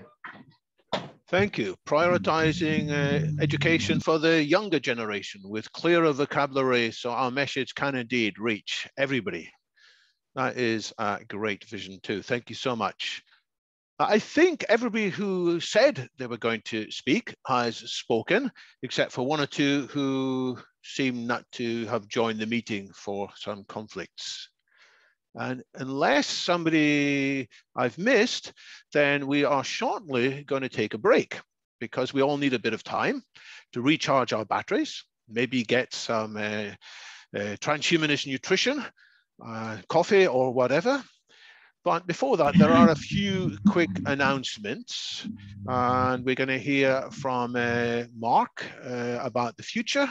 We're going to hear a bit about Didier about what's happening next.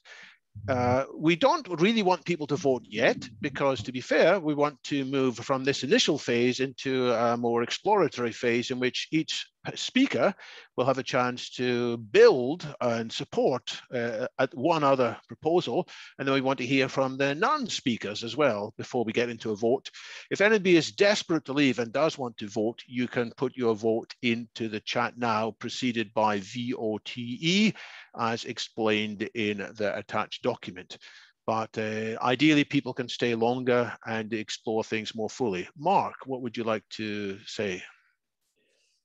Well, okay, I take the floor just for a few minutes, and I share my screen just to show you, that, if you can see it. So it's the fact that from some months now, French Transhumanist Association is working on the preparation of maybe what can be the next trans vision, and we hope that everything will be okay until November. We have the dates 18, 19, and 20. It's from Friday to Sunday. It will be 3 days, and the main themes will be, you can say, diversities of transhumanism. I have maybe just to precise that the scope, it's not to have some, I don't know, any fights, but and on the contrary, the one scope, it's to show that we are absolutely able to speak about what is our diversity is, and what the fact that a transhumanist movement is a movement which is very open, and there is a lot of things we are not always, we don't agree every time, but we are speaking and discussing all the time. And that's the thing we want to show, or the way we want to attract, especially French people in Paris, to understand.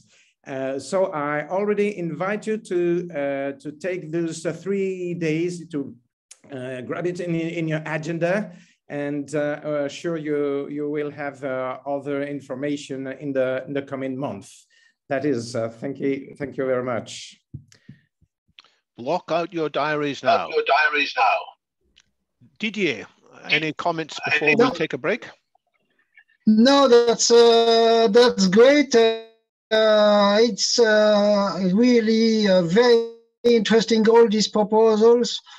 So I don't have anything to add at the moment, except that I propose that we see each other precisely at also 7 p.m. here in Belgium. But yeah, you can change it for in 11 minutes precisely. So let's take a break until the top of the hour, and if you have some mental bandwidth, you can dip into the document of the proposals, and you can start to think about what you would say in your 100 seconds when the microphone comes back to you.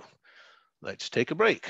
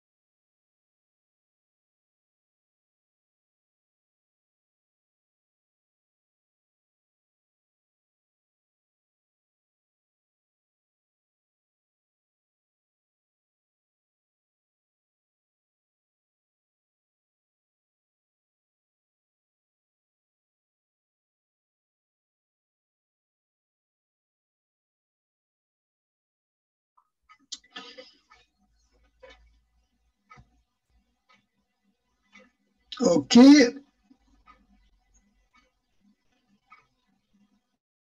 David, maybe we can start again. Hello, yes. Sorry, I had my headset off as I was. Sorry, I had my headset off as I was reading some of these proposals again. Cool.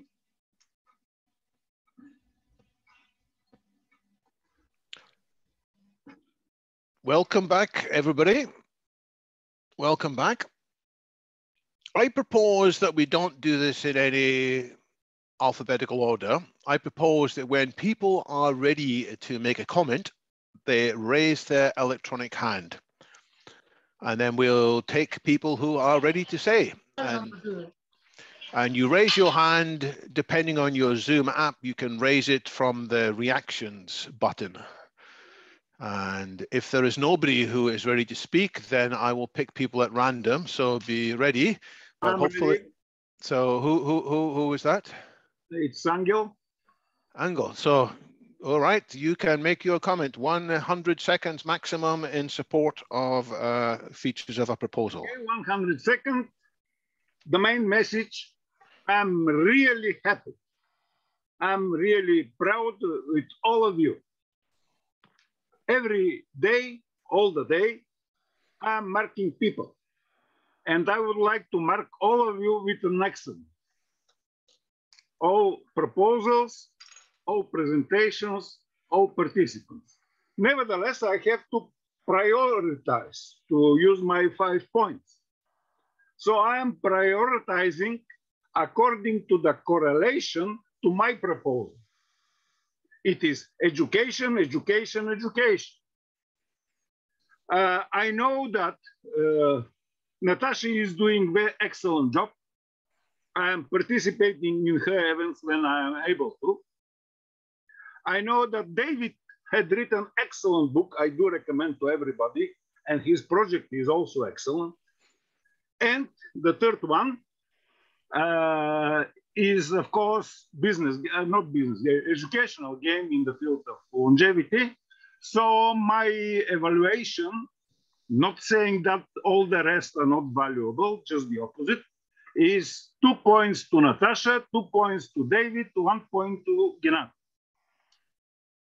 And I will put it in the chat. In the chat immediately. So well done, Angel, for being decisive and doing something very difficult. Thank you for your vote. So you don't have to vote all straight away. You can make a comment now and then make a decision later on. Who is ready to give next feedback? Whose hand is up? Elena. Yeah. First of all, I wanted to thank all the participants and everyone who contributed a proposal. They are all great. And the only reason why I have to choose is, because the organizers demanded so. Since I am for a very long time in this field, and I am very much aware of the current problems that we have, my likings are more on the side of education and also optimizing management practices in the organizations that are currently working on promoting longevity. Both those aspects are incredibly important. So that's why I will give my preferences to those projects.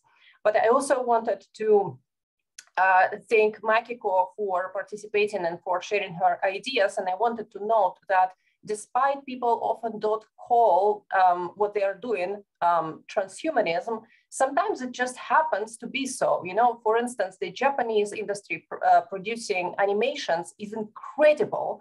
And you guys managed to prepare the younger populations to the future that arrives by, speaking about robotics, speaking about, a consciousness that is living in a digital form and such. So, I would really like to have more discussions with you on this topic to just, explore the opportunities that come from, the artistic side of things, right? The cinema that is preparing the mindset for the future, because this is important as well. Thanks to all of you. Many thanks, Elena. The next hand up was by Marc. Yes, thanks. Really quick words just to notice that, well, it seems to me that there are two categories of proposals that emerge. So some of those seeking to develop longevitism in general, and others seeking to improve our organization in general. But among the latter, several, as Angel mentioned, concerned various educational projects to achieve our goals. And it seems to me that this second category is, in fact, is favorable to all of our projects. And therefore, that it is this educational project that can gather our consensus, maybe to be developed as a priority in the times to come, as we were saying, as concrete ideas or proposals that could inspire positive and future-oriented people and organizations like ours are. And I think that even art, for example, it's just a different tool, or one of the numerous tools for education. So as a teacher, as I was for a long time, I'm obviously in favor of all that kind of projects. So thank you very much for all those projects. Thank you, Marc. To start off with, I'm going to prioritize the speakers. We will come to the non-speakers in due course as well. In that case, the next on the list is Jean Allemand. Jean, if you come off mute. Thank you. Thanks. Yes. Okay. I am sorry, I have to go. So I will give you my vote. First of all, to Natasha. Second one to Anton, then to Ilia. So 2 points, 2 points, 1 point. All right. And again, I repeat my thanks and congratulations for the organization of that. Thank you and bye-bye. Thanks for being brief, and wish you bon voyage, or wherever you're moving. By the way, you don't have to give votes now. You can just make a comment. Thank you, John. Let's go to Osinakachi next. Okay, I'm sorry. I'll be speaking behind the scene because we're having blackouts. So my comment goes to Anastasia. I can't pronounce, sorry. So Anastasia, I really appreciate her presentation, and she really talked about open source mode to longevity research, and it was appealing to me. And I'll also reinstate my my appeal to my sentiment to Natasha. She's really doing so well when it comes to providing educational materials and being kind to young longevity activists. And I also thank David Wood and for his availability and kind heart towards young researchers and activists. So that's it. Thank you so much. Many thanks, Osinakachi. Any other speakers want to chip in with their comments now? Well, in the meantime, and let's go to Gordon Silverman then. Gordon, you have 100 seconds. Okay, you always limit me, David. I am limiting everybody to 100 seconds. No, I will be very brief. I have a couple of comments. They were fantastic presentations. My judgments will be relevant to the proposals in context. I think we need to consider all of these in the context of the world we live in. There are some that are immediately aware to me that I would cast the vote for.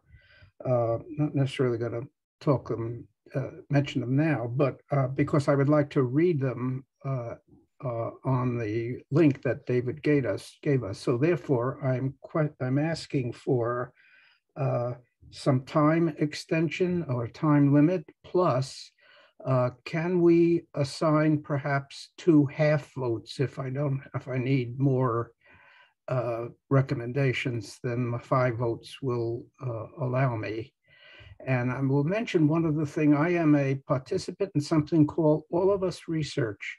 That is a plan that enrolls 1 million people. They're going to track my medical history and as well as my DNA and see if we have a lot of data that could be used in some of the, I don't know where the program stands right now, but that's something which is ongoing, and I thought I'd point out to the group. So I don't know if I've allotted my time, but the question for Mara is, do we have a limit to looking at the proposals? And can we assign perhaps 2 half votes if that's makes sense? Didier, what's your answer? You are the main organizer, the genius behind this meeting. What is the... I don't think we can cope with half votes. Maybe we can, yes. And the spreadsheet will cope with not 0.5s. So if you want no negative votes, by the way, you can't get more votes by giving negative votes to others. So all votes have got to be positive. You have 5 votes, so you have 5 votes. So it's already you will have 5 votes when we will be voting. So. But Gordon wants I don't see why you need to. Gordon is desperate to vote for more than 5, but that makes things hard. Okay, no, well, you have to choose. So I will also take my 100 seconds to say, like everybody, that all these proposals were great. I will tell you, since I had the proposals a little bit before you, that I asked somebody to read the proposals without knowing who was behind. And yeah, I was positively surprised to see that the preferences were going to people who were quoted already today and who are the most well-known. And also that, yeah, there is no bad proposal. But no, I will say my favorite proposal is concerning longevity, and is the proposal from Michael and Anastasia, because it's very concrete. It's something, well, to be honest, something I was thinking to propose some years ago, but I didn't know it was existing already. So I think this idea of let's say open development of resource and sharing of knowledge and data is very important. And you have Anastasia and Michael already one website for this.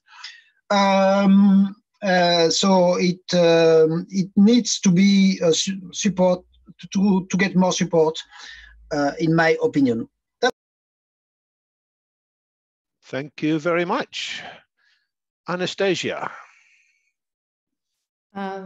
Well, thank you very much for all proposals. It was very, very interesting for me, and especially I was very surprised that there are so many longevity organizations, very big ones. So I really had no idea about organizations in UK and what is happening. And I really liked Angel Marchev's presentation because, well, when I was trying to engage in one of our projects, some mathematicians and guys from physics department, I went there to tell them story and to tell them how can they help us. And they were really surprised that actually the aging is the problem, and this is what they can also try to solve. So they just didn't know about such a task. So I think this is very important to actually tell students about that and tell students from different departments how they can help. And I also, and Felix Werth, told about longevity parties. And this is also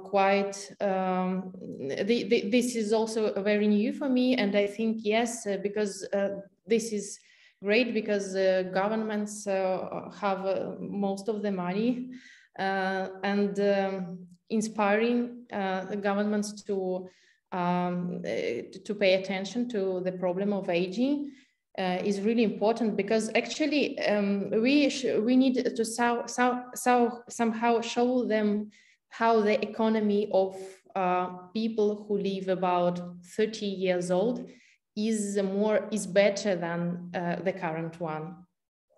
Thank you very much. Thank you. Lots to think about there too. I think this conversation is getting richer and richer. No hands are up at the moment. Who is ready to offer their opinions next? That's an applause hand, Natasha? Oh, no. Oh, sorry. Well, I'm applauding everyone, but I'd like here hand okay. up. Great. The floor is yours. Oh, thank you. I'm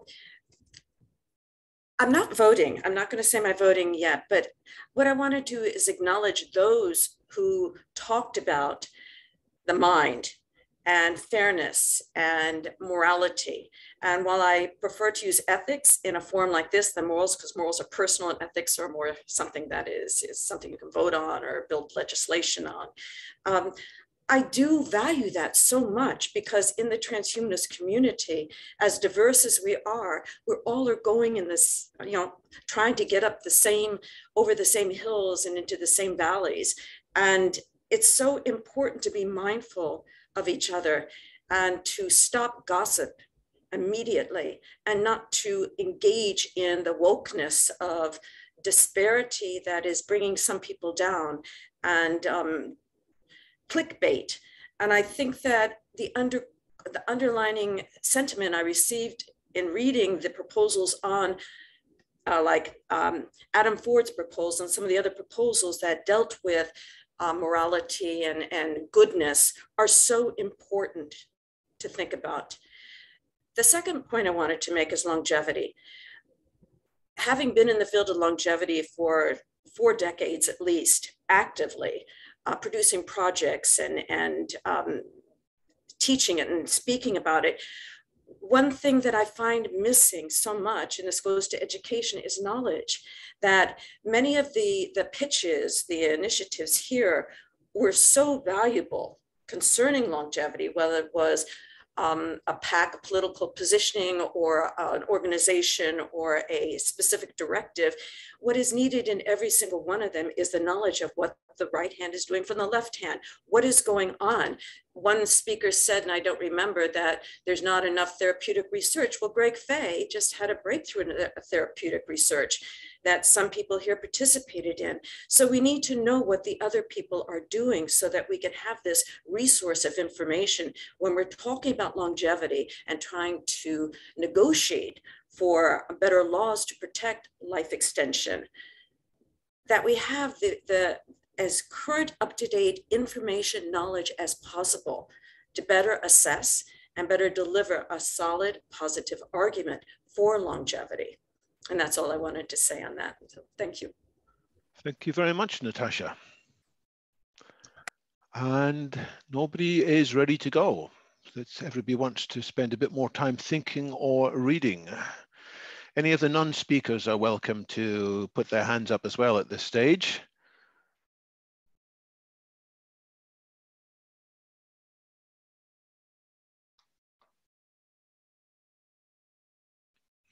Gordon, your hand's up again. Well, since nobody else is ready to speak, you can go again.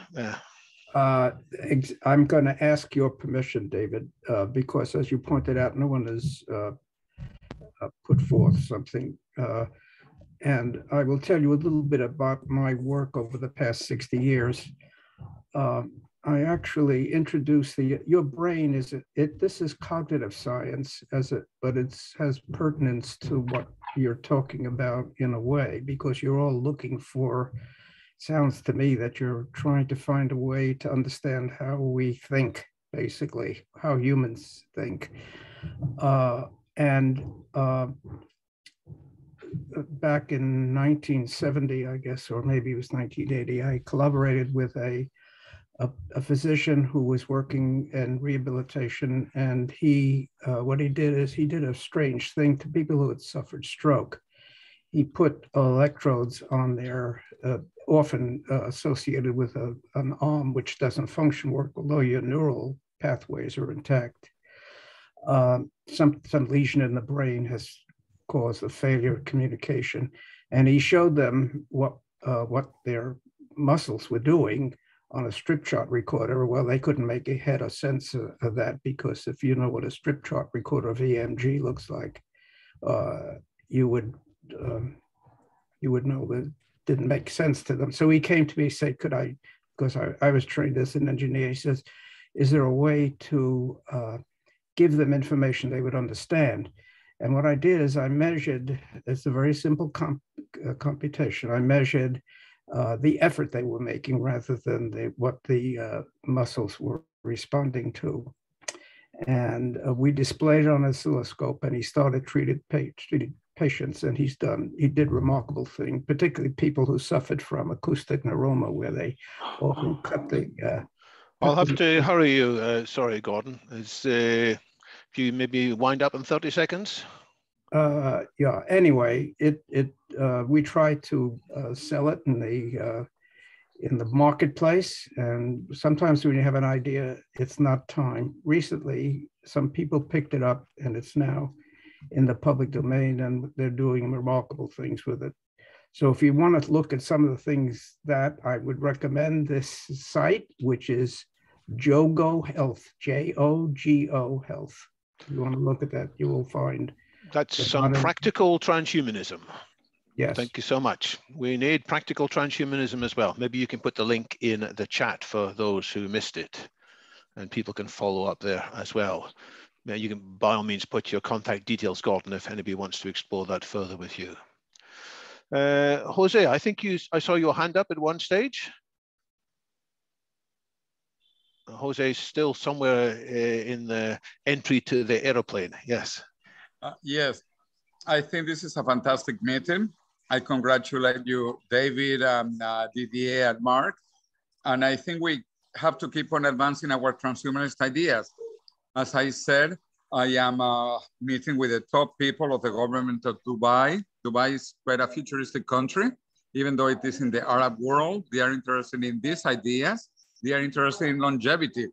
And also, you might know that the Kingdom of Saudi Arabia created a multi-billion-dollar foundation to push for longevity. It's called Evolution Foundation in Riyadh, Saudi Arabia. Evolution with H at the beginning, Evolution. And then also the people in United Arab Emirates want to do the same. So anyway, we should have a lot of activities, investments, opportunities in Saudi Arabia, the United Arab Emirates, and other parts of the Arab world. So I welcome you all to Dubai next year, probably February or March, for a big conference on immortality in the Arab world in Dubai. So that's my point, and I am listening to everything. So congratulations, and come to Dubai next year. Looking forward to joining you in Dubai next year and in Paris this year in November, and goodness knows where else we will be gathering. Let me offer a couple of comments myself briefly. Let's start my stopwatch. I think we can't get to a better future without some reform of politics and the political structures.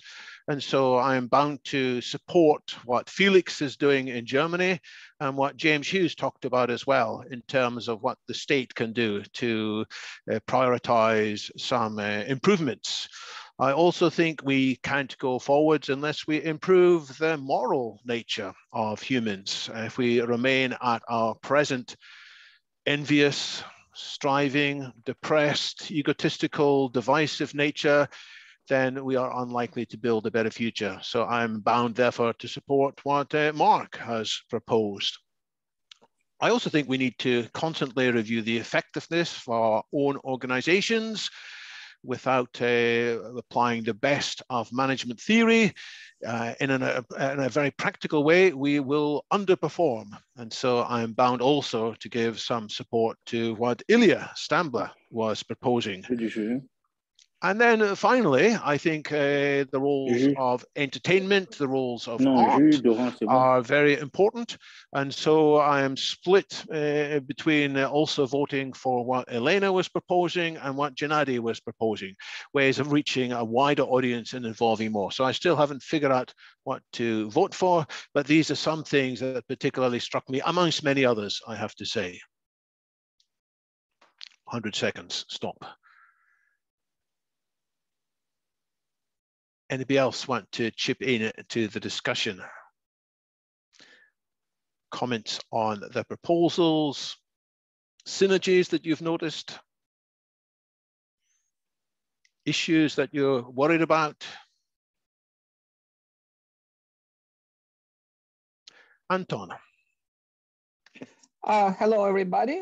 So in terms of proposals, I personally value something that is more or less clear and actionable. I mean, one thing, for example, let's cure aging. Everybody wants it, but it's not very direct. While, for instance, investigate art in the way how we deliver longevity message, it is more concrete, or build a game, or some educational initiatives. And the second thing, I put a small clarification on the chat to my proposal as well, as it was cut also in the text, by the way, that even though I mentioned several issues, they have different solutions. Some case it's about informing people, in some case it's more about supporting technologies. That's it on my side. Many thanks, Anton. And please do look at what Anton has written in the chat for more clarification as to what he was proposing. We have to find a way to overcome the taboos intelligently and wisely without generating an adverse reaction.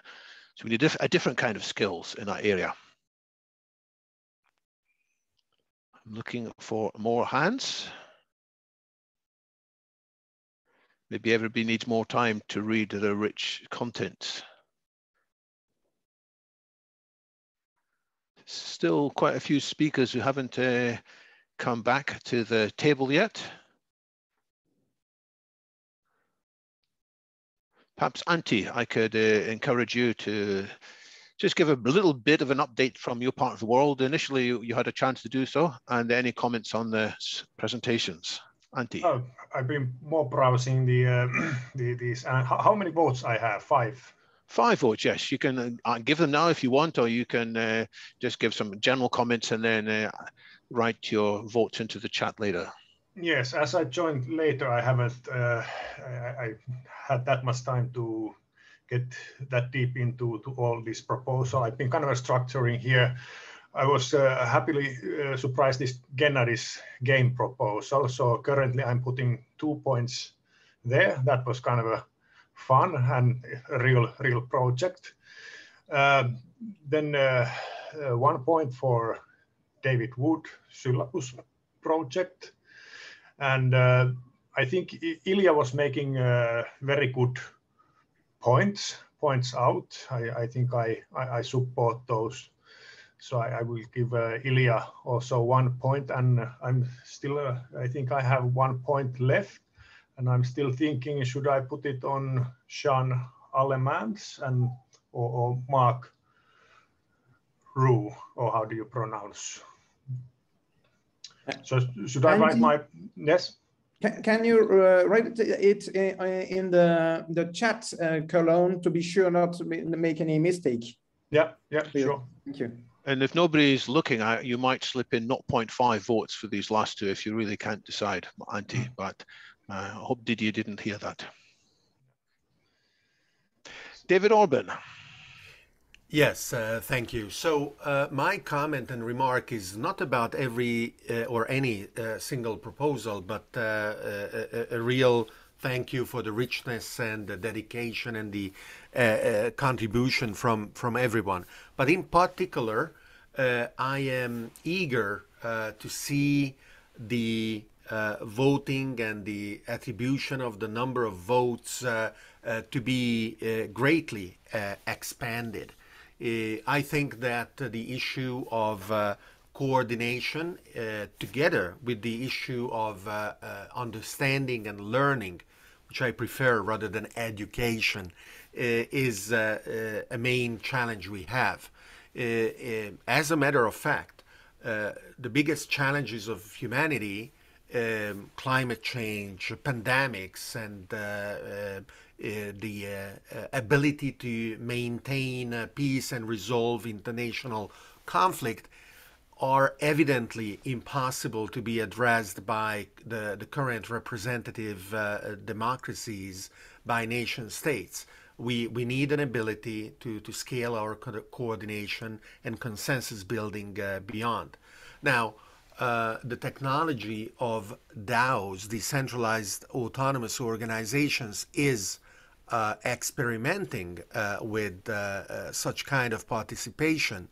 And it also tries to understand how to evolve tools of participation that can maintain the kind of attention and the kind of active enthusiasm that is required. So, David, I commend you for testing it in a little small scale with just 5 votes.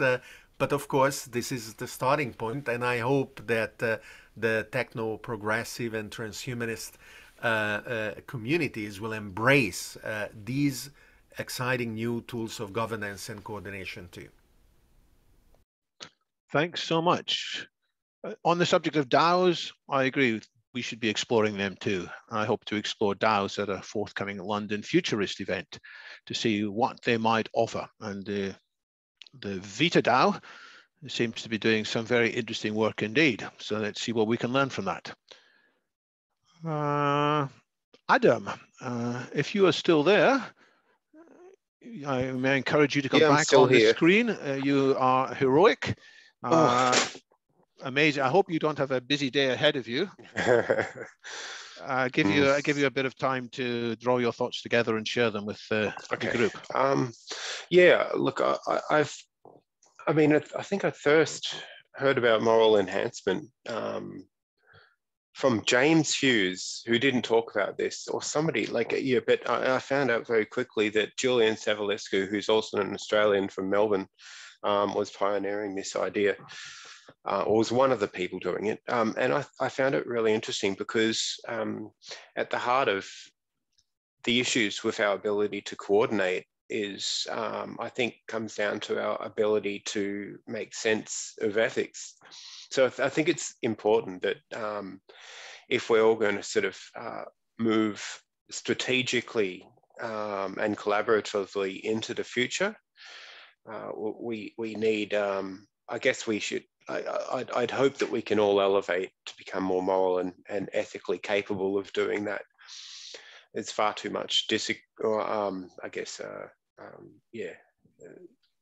far too many, I guess, what I'd say, morally suboptimal strategies for surviving in the world these days. Yeah. What else? I really like James Hughes's proposals. I think it's very eloquent and is doing a lot with IEET, so I'm thankful for that. And I just last night, or actually today, oh no, yesterday, yeah, because it's the morning, I went and saw Patricia Pacini's talk on her art. Does anybody know who she is? Patricia Pacini? Yeah, and I went with Stella. So anybody know who he is? Yeah. So these are awesome artists from Australia who Patricia Pacini does really lifelike human animal chimeras, make sculptures or organizes sculptures to be made, and they're fantastic. And she just spoke about, like, really beautifully about her work, and I'd never seen her speak before, so it was a really nice thing to do. So yeah, I'm on board with the art as well. That's it. Thanks. Moral enhancement, art, and more. And you gave your votes to James Hughes, Marc Roux, and Elena Milova, as I see in the chat. Yeah, I think moral enhancement doesn't get enough attention. I think it maybe needs to be rebranded, but I think a lot of people think it means some form of imposition of morals, sort of, yeah. And yeah, I think it needs a softer touch, not necessarily a provocateur's sort of, I mean, can I say, like, something which is sort of couched in a way which is more easy to swallow than some of the literature out there. Some of the existing people are literature is afraid. rather argumentative. Yeah, and people are afraid of what this moral enhancement might do, that we might be locked into something that seems good but is actually suboptimal. So that's a hard question. Elena. Well, yeah, sorry, I'll finish. That's good. No, put your hand up again later if you want, Adam. Let's turn to Elena. Yeah, actually, I wanted to thank everyone who brought to the table the topic of... Your sound's a bit strange.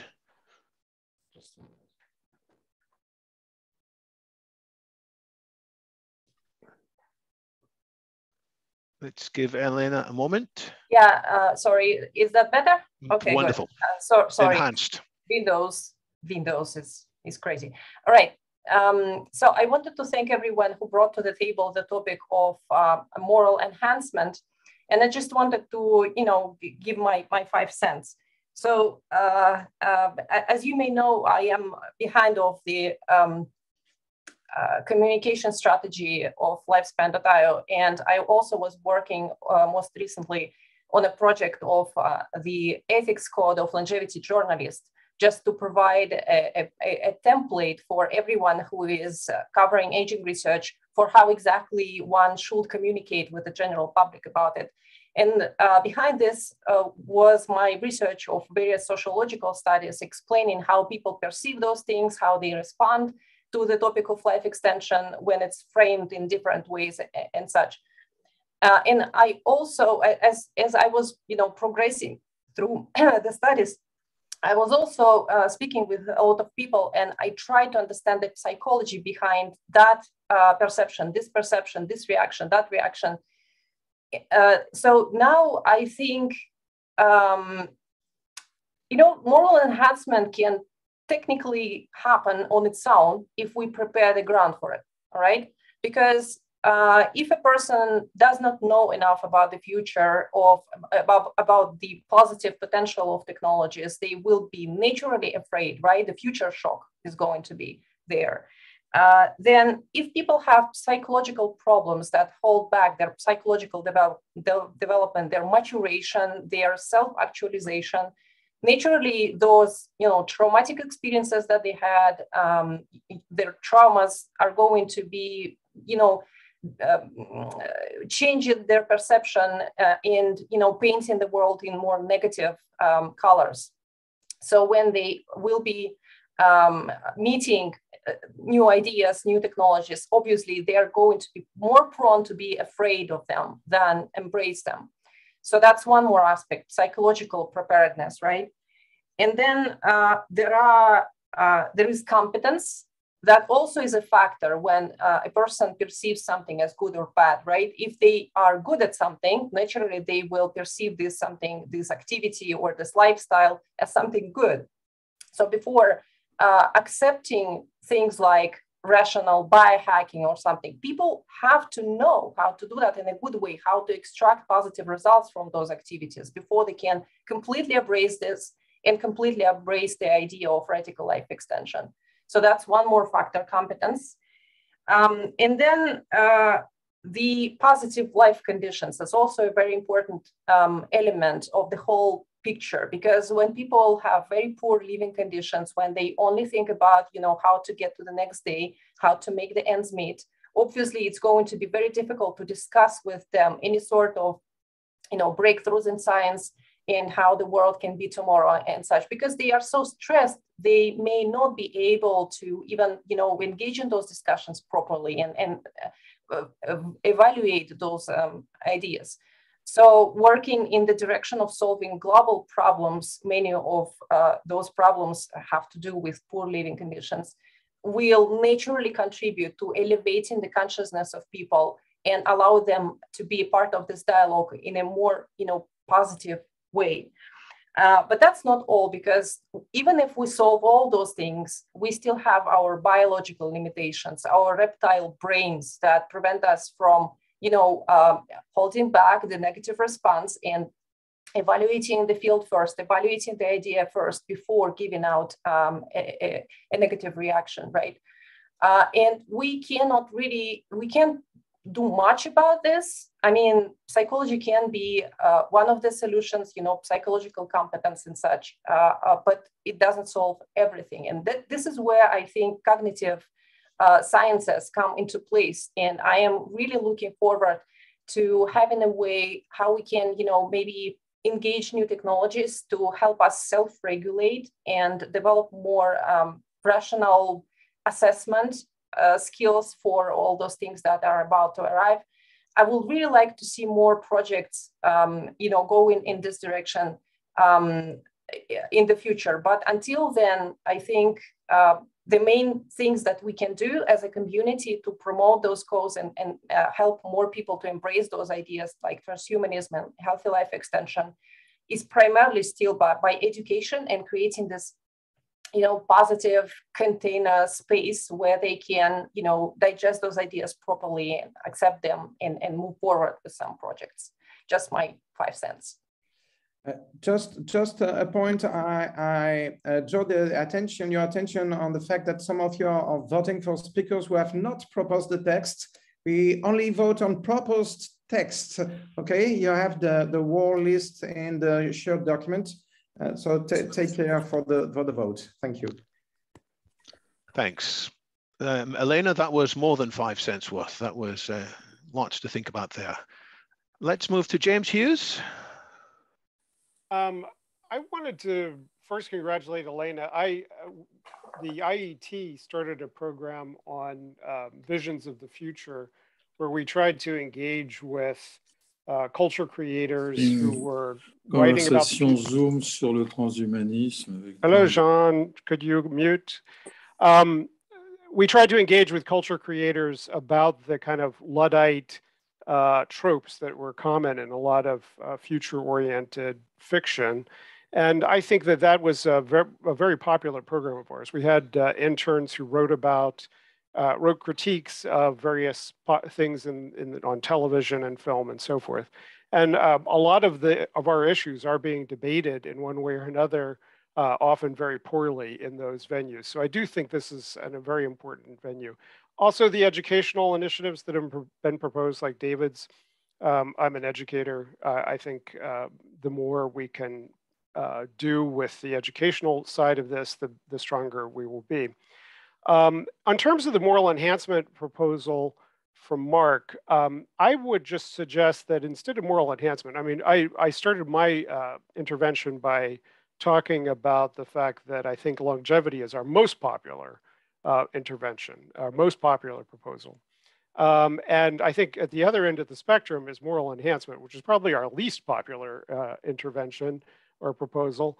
And the way I would frame moral enhancement is really around cognitive liberty, which is the idea that emerging neurotechnologies should be judged strictly on the basis of whether they are going to hurt you, and that people should have the right to use anything that's not really going to hurt you on their brain. And if we have that right, then that applies to recreational drugs as well, which is the principal battlefront right now, recreational drugs, but eventually to cognitive enhancement drugs and moral enhancement drugs.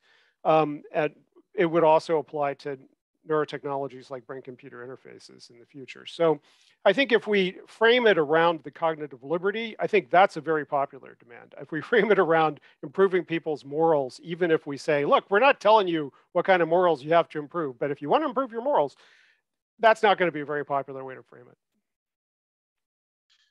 Well, more to think about there. Anton.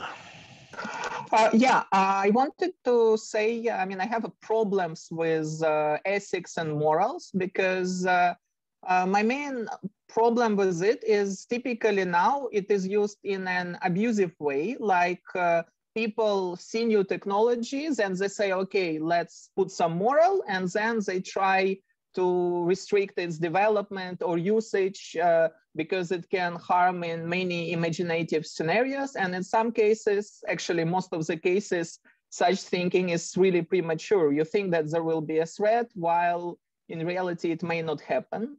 In the same time, I like usage of ethics and morals in a more proper way when we think not about limiting use of something, but about opportunity cost, about virtual graveyard. How many people are dying if we don't develop this or that therapy fast enough? What we will lose if we will ban animal intelligence enhancement, or if we will ban human or animal cloning.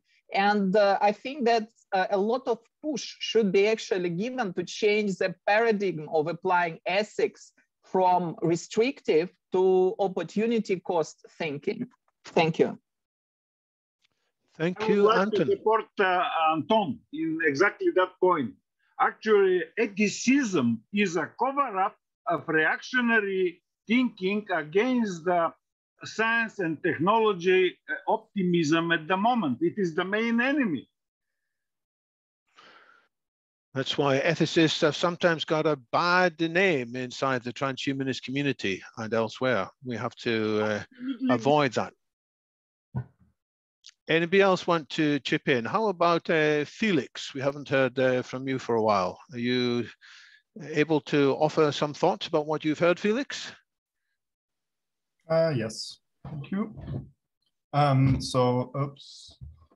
Yeah, I would, I like most of the two proposals of Elena and James. So I would give 3 points to Elena's proposal and 2 points to James' proposal. I really like the idea of doing advocacy with longevity art. So especially, I think good movies would help a lot. And I like that James talked about campaigning for the longevity dividend and also argue for public financing of research. I think that's really important. And yeah, that's it. Thank you. Makiko, do you have anything else you want to add into the discussion?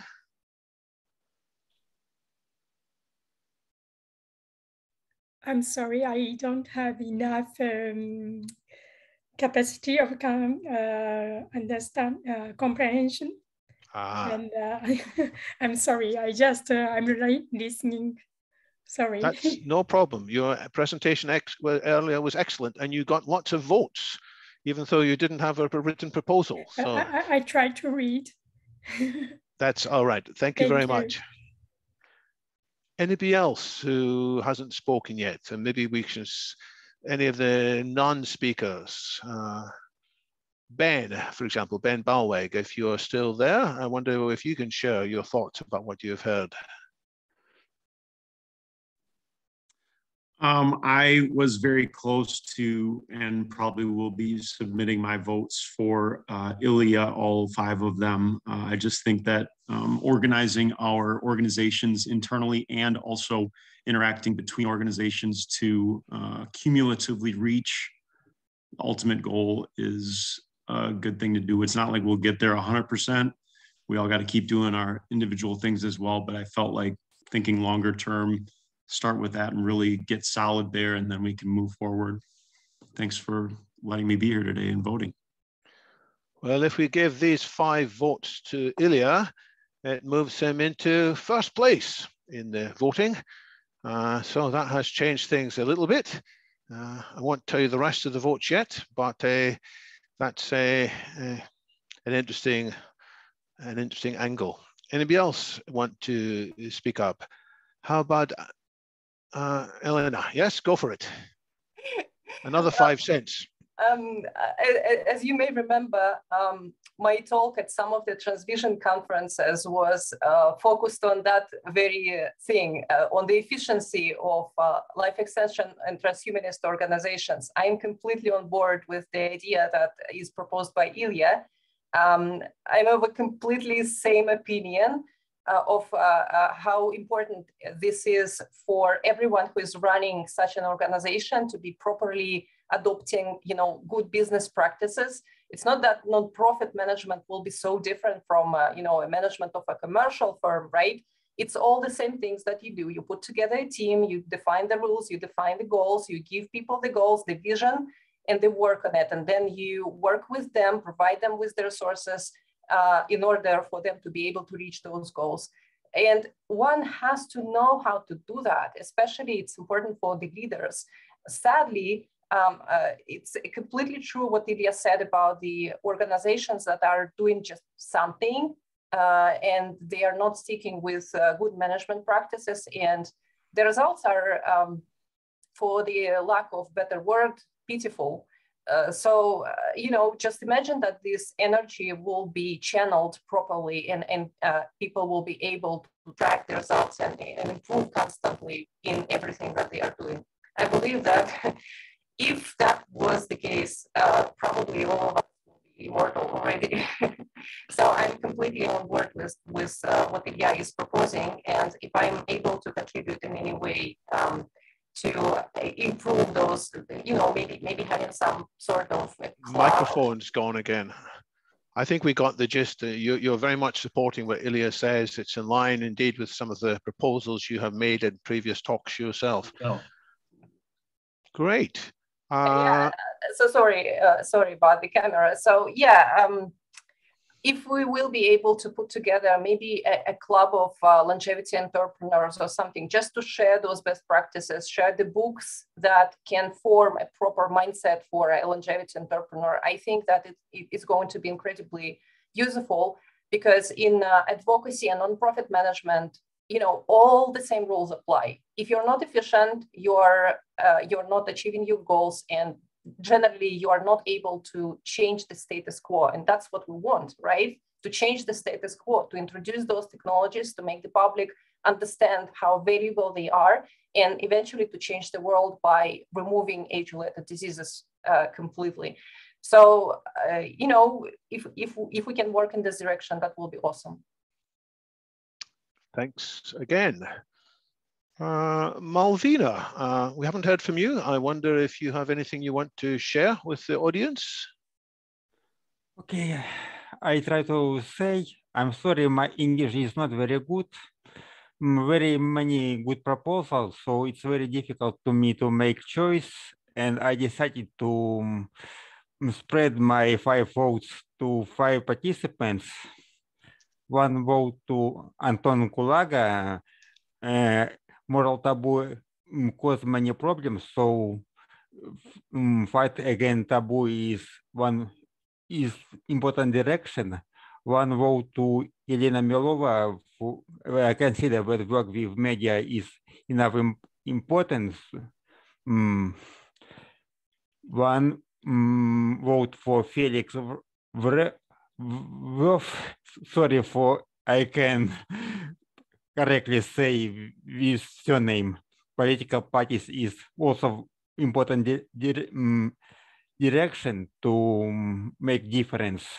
1 vote for Gennady Stolyarov for creation video game. I consider this is interesting idea that also have enough influence to mind of many people with very interesting idea. And 1 vote to Anastasia Pelikanova. Structural data can make practical benefit in where right now, but useful for practical work. I duplicate with my votes to chat. That's all. Armand, what is the last one? You mean Armand? Anastasia. Anastasia Pelikanova. I write with to chat. Oh, all right. Thank you very much. Yes. Zina, do you have anything you want to share with the group? Zina Holmes? Not to worry if you don't. How about Agbolade? Wonder if you have any comments to offer?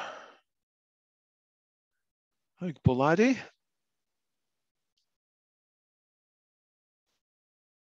Not for the moment.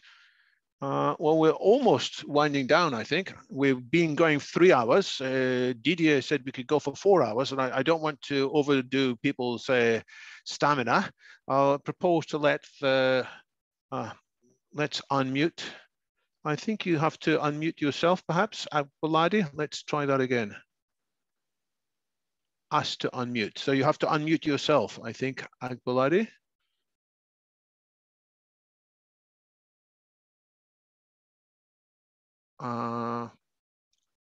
It's your control. No, it's not working. While we try that, let's hear another 5 cents from Elena. Oh, was my arm still Oh, sorry, up? hand is still up. That's from before, was it? I forgot to lower it. So let's take that down. Well, I think we're winding down. Anybody who wants to vote, let's do it in the next 2 or 3 minutes. And then we will feedback on the top 4 or 5 proposals without necessarily breaking them down in order as ones that the group mind tended to select. The host is not allowing participants to unmute, so I wonder why that is. Didier, perhaps you could try to unmute.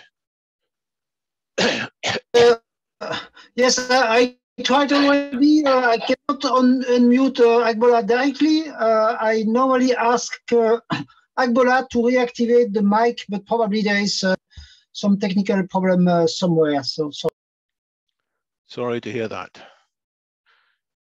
But Didier, what's your own thoughts as the meeting has wound on? Anything you want to add based on all the wisdom and provocations that other people have raised? Yes, so my first thing is once again quite interesting. Second, you are a great animator. It was not going the way I was proposing, but it was better to have this kind of having the votes directly. And I'm quite happy that almost nobody was saying negative things and so on. Even Anton, you were saying something negative, but I agree on the idea itself. But yeah, it was. So maybe we can now see the votes and I don't know, to have a last discussion about to have a last round about the proposals who have the most votes. I don't know, or maybe we can stop here and we will give the information after this meeting to all participants. I don't know precisely, so to be honest. I think it's great until now, maybe not necessary to go much further. And I want to also to thank all the speakers who were writing things and all the speakers who were saying things. Well, thank you. Let's give people a few more minutes to vote if anybody hasn't. Yeah. So I don't think we got votes from Armand or from who else hasn't got votes recorded? Maybe Marc Roux, Makiko. I know votes are coming. I see that. Martin Lipovšek. Yes, that's right. My vote was ready, but I didn't write it. Just a moment. So we'll just give a few moments to have that last vote, and then I don't think we'll break out the top 5 in terms of order, but we can mention what the 5 top ranked votes proposals were, just out of interest. Yes. Yes. And maybe this time when we have the votes, if somebody is thinking one of the proposals is a bad one, he just can say, but I don't think that that somebody thinks that way, but just to know.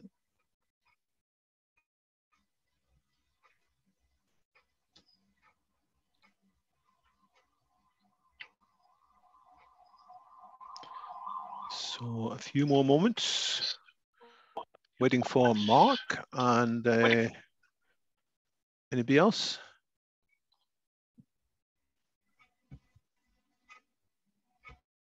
You can just put the answers straight into the spreadsheet, Mark.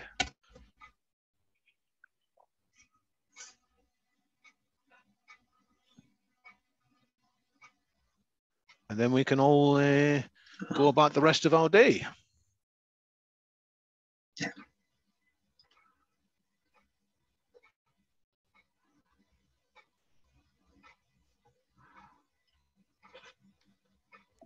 That is.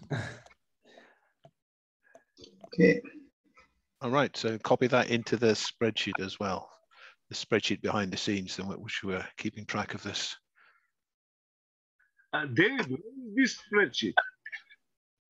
Say again?